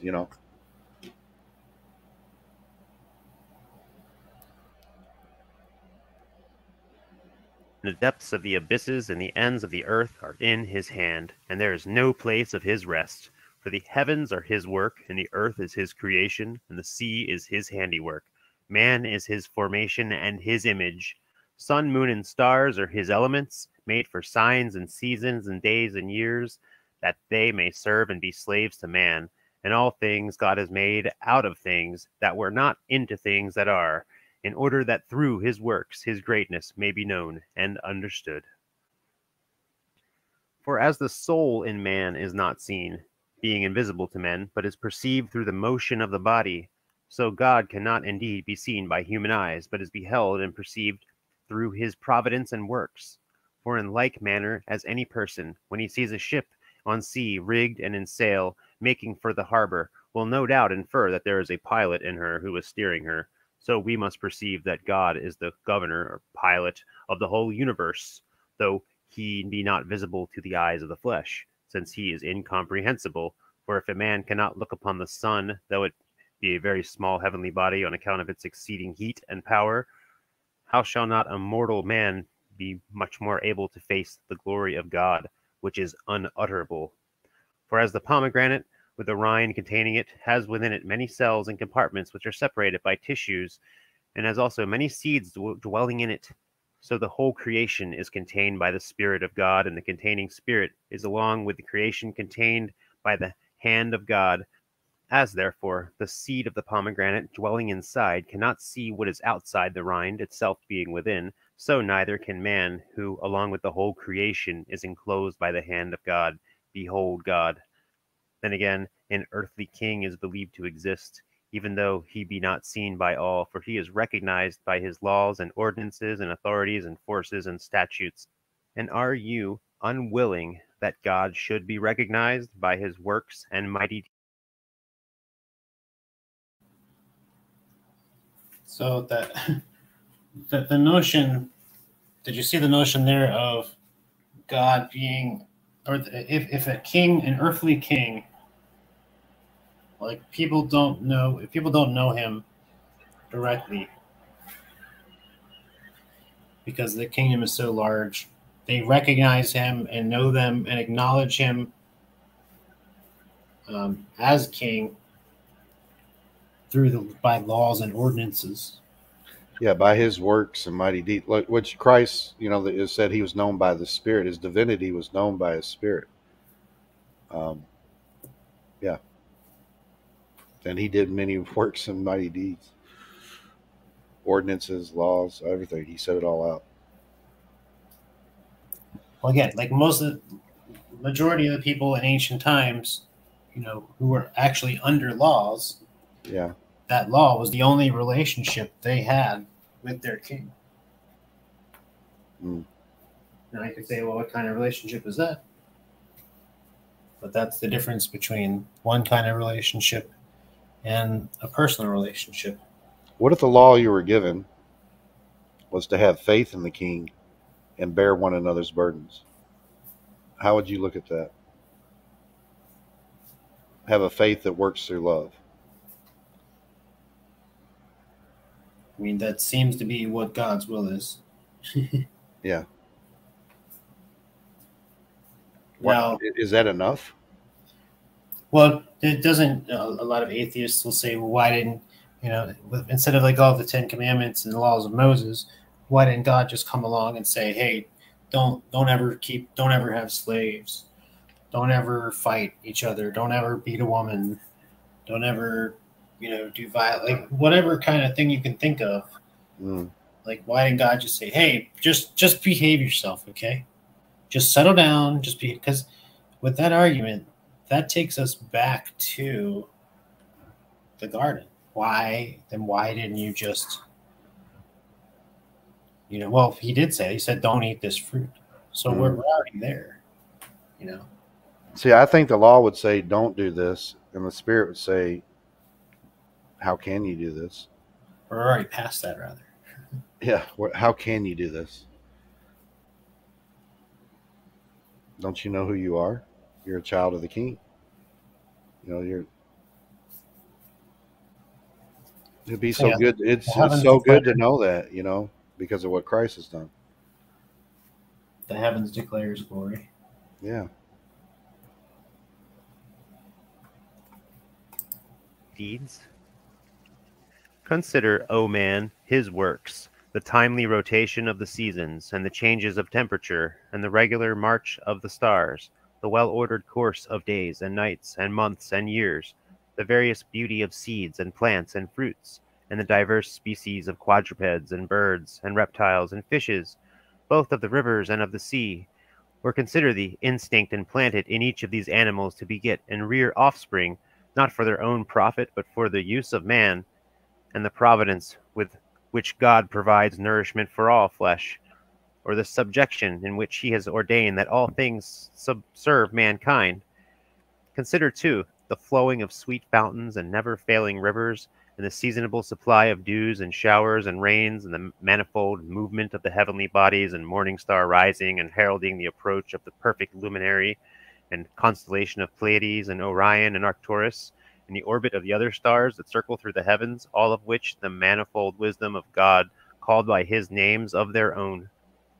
He is God alone who made light out of darkness, and brought forth light from his treasures, formed the chambers of the south wind, and the treasure houses of the deep, and the bounds of the seas, and the treasuries of snows and hailstorms, collecting the waters and the storehouses of the deep, and the darkness of his treasuries, and bringing forth the sweet and desirable and pleasant light out of his treasuries, who causeth the vapors to ascend from the ends of the earth, and maketh lightnings for rain, who sends forth thunder to terrify, and foretells by the lightning the peal of the thunder, that no soul may faint with a sudden shock, and whoso moderates the violence of the lightning as it flashes out of heaven, that it does not consume the earth.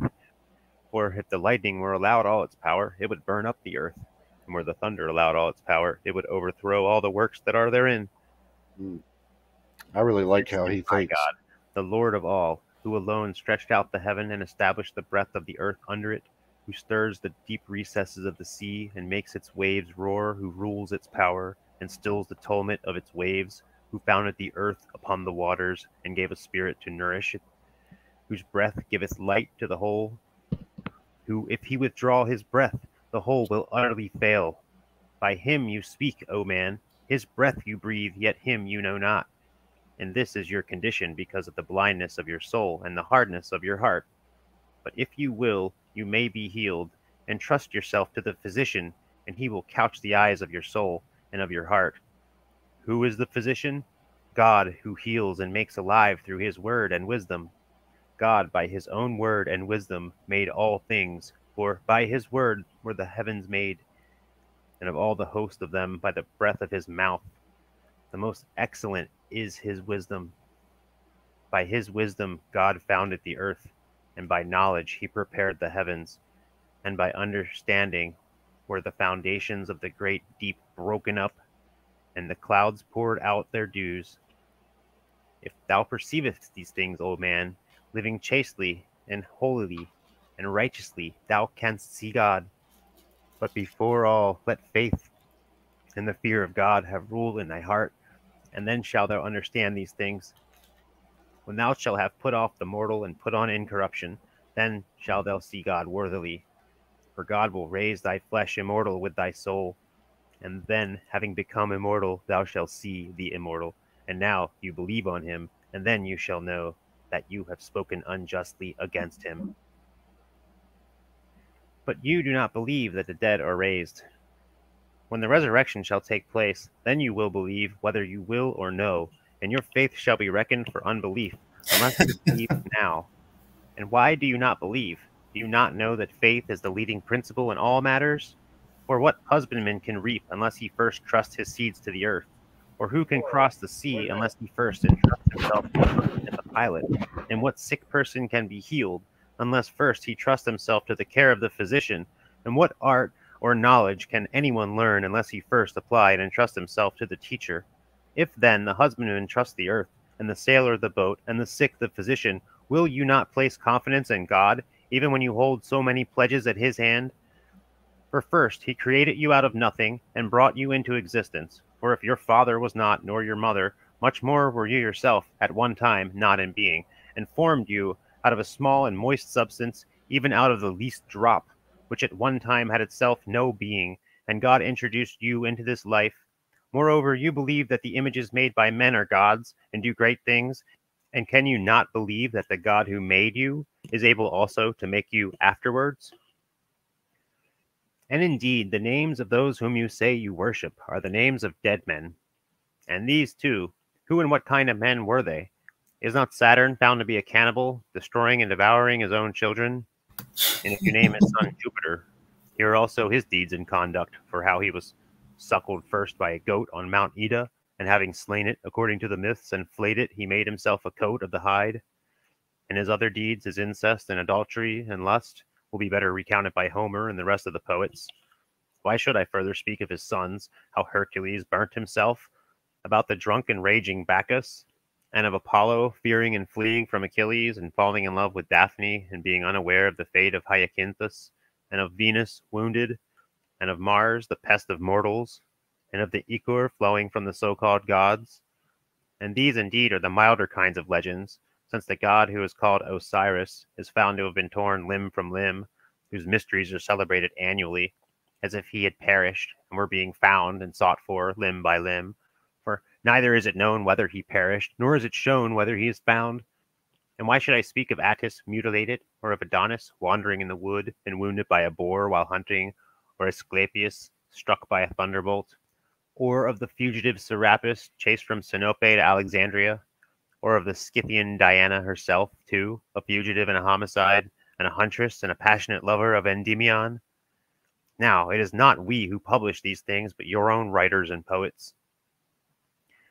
Why should I further recount the multitudes of animals worshipped by the Egyptians, both reptiles and cattle, and wild beasts and birds and river fishes, and even washpots and disgraceful noises?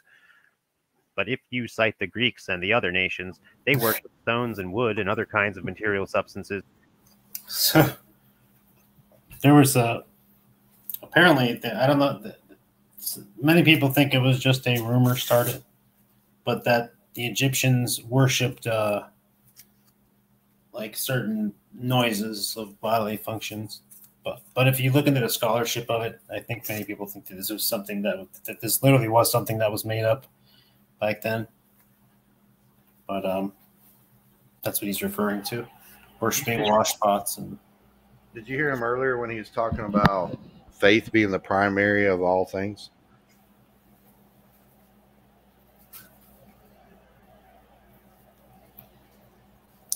Is that literally what he said? Oh, yeah. Faith being, don't you know that faith is the primary, because then he went on to list how every single thing that people do in life has faith underneath of it. Yeah. Mm-hmm. That's the only point I'm trying to get across. You know, what is your faith in is what I'm going to ask you. What is your faith in? What's your fruit? Who is your faith in, rather?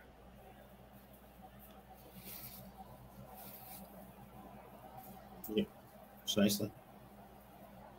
Yeah, as I said, why don't you put you'll put your faith in the bed that you sit on, the food that whoever cooks your food, like faith is a primary principle of all life and existence. Yeah, you don't have faith in God. Yeah, you went on and on saying, who did this, who did that, how's this, how's that, talking about creation, and then there's a lot of people that I don't know if they have it settled that God exists, that God is God. It's impossible to please them without believing that. Are still trying to reach up and create him in their own image. Or seeking something that looks like themselves. Yep. But hey, I'm gonna get off here and get some sleep because they're coming early. I got a text they're coming early, so earlier than yesterday, possibly. So I got to get a few hours of sleep, man. Very tired. But I'm gonna let you. I'm just gonna bog out. And you do what you do, brother.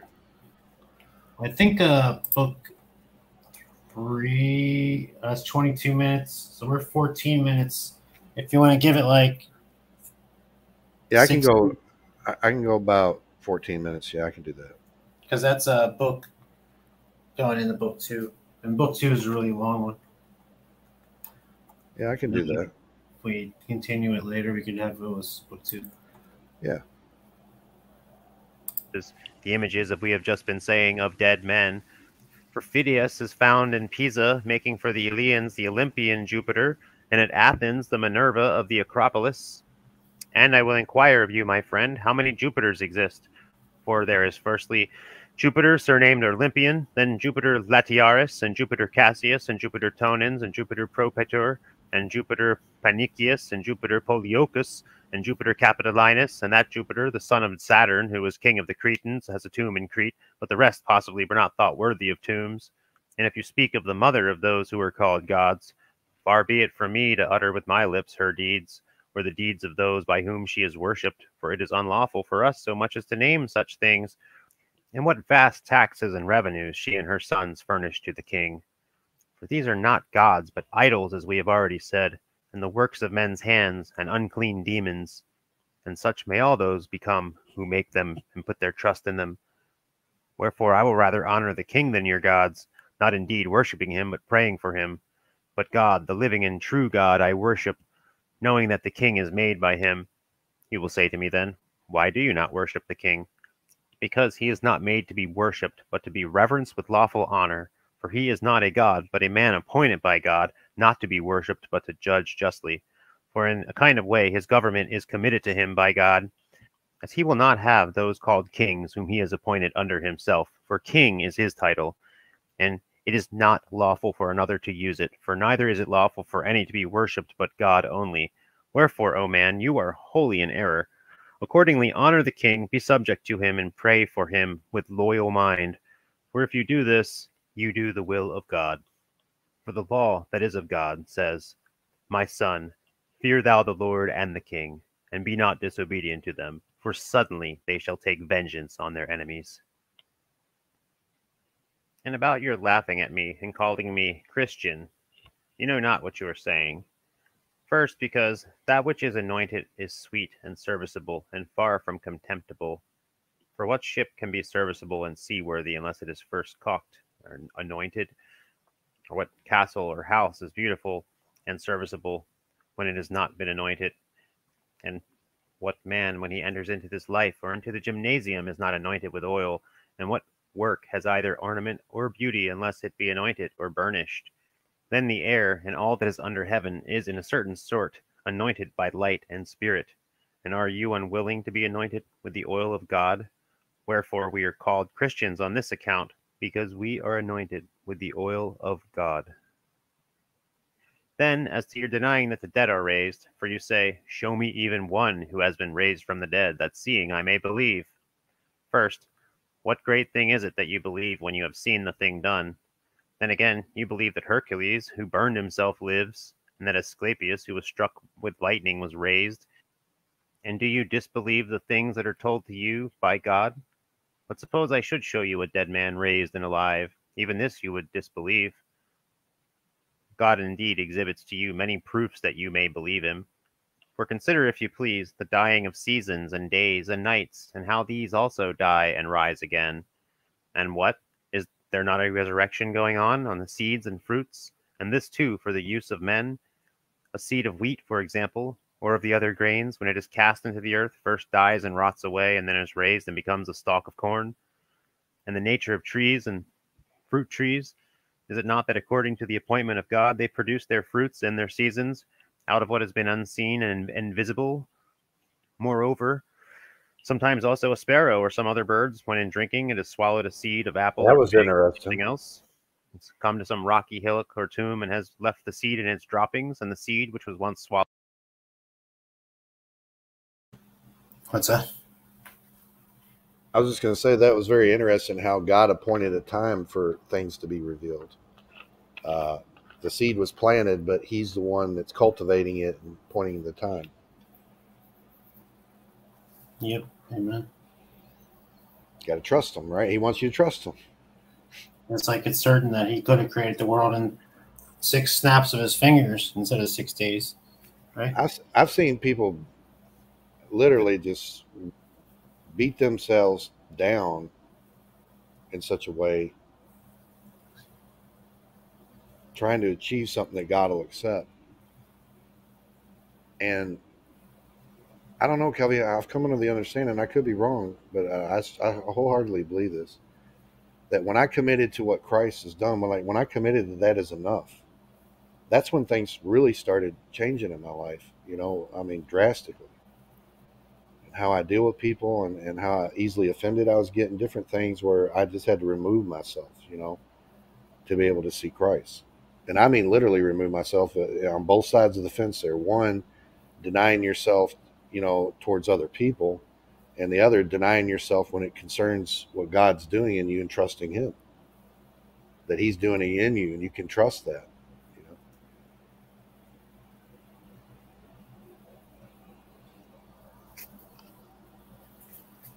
Yes, trust. Allowance. It is. There's something spiritual though that happens. This is why the false view of free grace, in which it's a mere mental assent, as opposed to there is a mental assent. Yeah, that's there's also an indwelling of the Holy Spirit. I think there will be fruit in what God does in your life. When do I decide that somebody's achieved that, or if they're saved or not, and all that? That's where I think the Bible teaches against doing that. Yeah, I mean, ultimately, the saved are the fruit. We are the fruit. And our love is the fruit as well, which is our salvation. Like, it's all that is the same Spirit.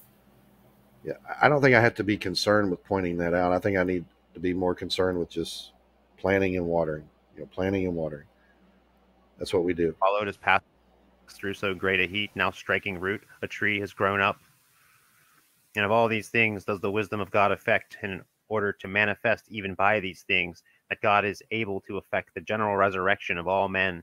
And if you would witness a more wonderful sight, which may prove a resurrection not only of earthly but of heavenly bodies, consider the resurrection of the moon, which occurs monthly, how it wanes and dies and rises again. Hear further, O man, of the work of resurrection going on in yourself, even though you are unaware of it. For perhaps you have sometimes fallen sick and lost flesh and strength and beauty, but when you received again from God's mercy and healing, and you picked up again in flesh and appearance, and recovered also your strength. And as you do not know where your flesh went away and disappeared to, so neither do you know whence it grew, or whence it came again. But you will say, from meats and drink changed into blood. Quite so, but this too is the work of God, who thus operates, and not of any other. Therefore do not be skeptical, but believe, for I myself also used to disbelieve that this would take place, but now, having taken those things into consideration, I believe. At the same time, I met with the sacred scriptures of the holy prophets, who also by the Spirit of God foretold the things that have already happened, just as they came to pass, and the things that are now occurring as they are now happening, and the things future in the order in which they shall be accomplished. Admitting, therefore, the proof which events happening as predicted afford, I do not disbelieve. I believe, obedient to God, whom, if you please, do you also submit to, believing him, lest if you now continue unbelieving, you will be convinced hereafter, when you are tormented with eternal punishments, which punishments, when they have been foretold by prophets, the later born poets, philosophers stole from the holy scriptures to make their doctrines worthy of credit. Yet these also have spoken beforehand of the punishments that are to light upon the profane and unbelieving, in order that none will be left without witness, or be able to say, we have not heard, neither have we known. But do you also, if you please, give reverential attention to the prophetic scriptures, and they will make your way plainer for escaping the eternal punishments and obtaining the eternal prizes of God. For he who gave the mouth for speech, and formed the ear to hear, and made the eye to see, will examine all things, and will judge righteous judgment, rendering merited awards to each. To those who, by patient continuance and well-doing, seek immortality, he will give life everlasting, joy, peace, rest, and abundance of good things, which neither eye hath seen, nor ear hath heard, nor hath it entered into the heart of man to conceive. But to the unbelieving and despisers, who obey not the truth, but are obedient to unrighteousness, when they shall have been filled with adulteries and fornications and filthiness and covetousness and unlawful idolatries, there shall be anger and wrath, tribulation and anguish, and at the last everlasting fire shall possess such men. Since you said, show me thy God, this is my God, and I counsel you to fear him and to trust him. Book 2. Yeah. Patient continuance and well-doing is not denying the truth. It's putting your faith and trust in Christ. And I don't believe you can be happy in Jesus unless you trust and obey. You're not going to have a good time. Well, it's yeah, the obedience to unrighteousness, you know, like is a thing. Yeah, it's not believing the truth, though. I mean, in that context of Romans 2, he's talking to the Jews, right? And he's talking about how they judge and that they're condemning their own selves because they're looking through the law. That's the obedience to unrighteousness. Obedience to Christ is to trust him. I mean, sometimes when I'm saying trust and obey, it's literally saying obey to trust him. And the obedience will follow. When you trust someone, you confide in them, you listen, you do what they say, you know. But we got to have a maturity in that relationship with Christ and build that up.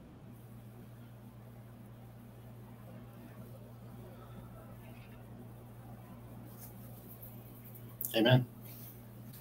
But that's what it is, the spirit of trust. If trust is trust, empty trust, people can trust in very different things. People can trust in incorrect things. But trusting in Christ is trusting in love. Amen. Trusting in his spirit. And that he won't fail you, even though you might fail yourself. He will not fail you. That's the kind of trust he wants. When you trust that, man, it changes a lot of things. I'll tell you that. The whole thing. The resurrection, truth, the hope, the gospel, all of it. There's some things that I don't think people can speak in Scripture because it's known when you do what Scripture tells you to do. And that's the inner working of Christ, what he's doing in you when you do this. You know? How do you make that palatable for everybody to say, because it might not be the same way where everybody and how they seen the increase or whatever they were dealing with or whatever. A lot of different scenarios, different situations. But at the same time, the same thing that we can resonate is that we trusted in the Lord, you know, to deliver us from these things, to, you know, pull up these strongholds and all that. And I found out the main stronghold was that I wasn't fully trusting in the Lord. You know, and when I converted to that and just said, no matter what, man, all kinds of things started changing me, how I seen things, how I looked at Scripture, and it still is.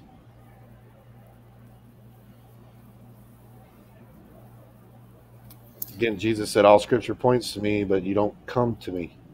I believe he's saying you don't trust me.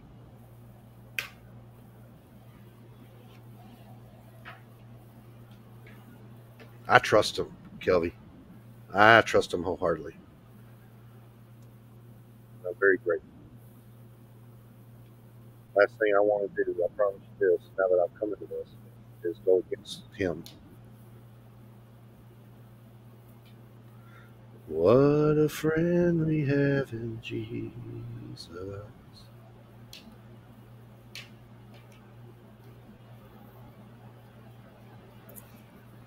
All right, man. Well, I appreciate it. All right, brother. Thanks for having me on. And yeah, let's do part 2. I want to read it. Man, I really like the way this guy says things. He's I love how they speak back then, man. They're so thorough. Imagine him coming against an atheist when he was listing off all those things. Well, how is this? And how did this get here? Why is this happening? And why, you know, just rattling them off one after another. Yeah, I've used that argument now. It was like, oh, kind of like, who would have ever thought that you came from, you know, the smallest moist drop, you know, and yet a whole human man came out of that. You need faith to believe that. If you didn't actually know it was the truth, you trust it. You see it happen. Hey, we need to clip that part somewhere in there, where he's just going off on the things that we see in creation and how did it come to be and all this, and that he named. Yeah, that's another thing I wanted to mention to you earlier. I was just going to wait. That he named the stars. Remember we were talking about that the other day. What all did Adam name, and what did God actually tell him what it was? And what did he name?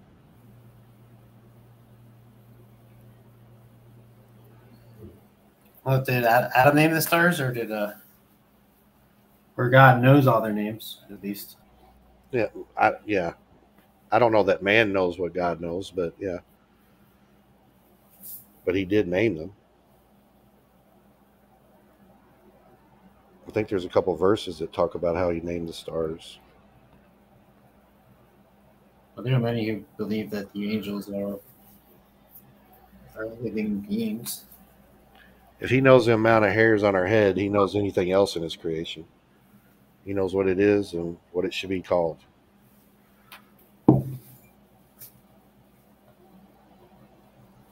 But anyway, thanks for having me, Brother Kelvy.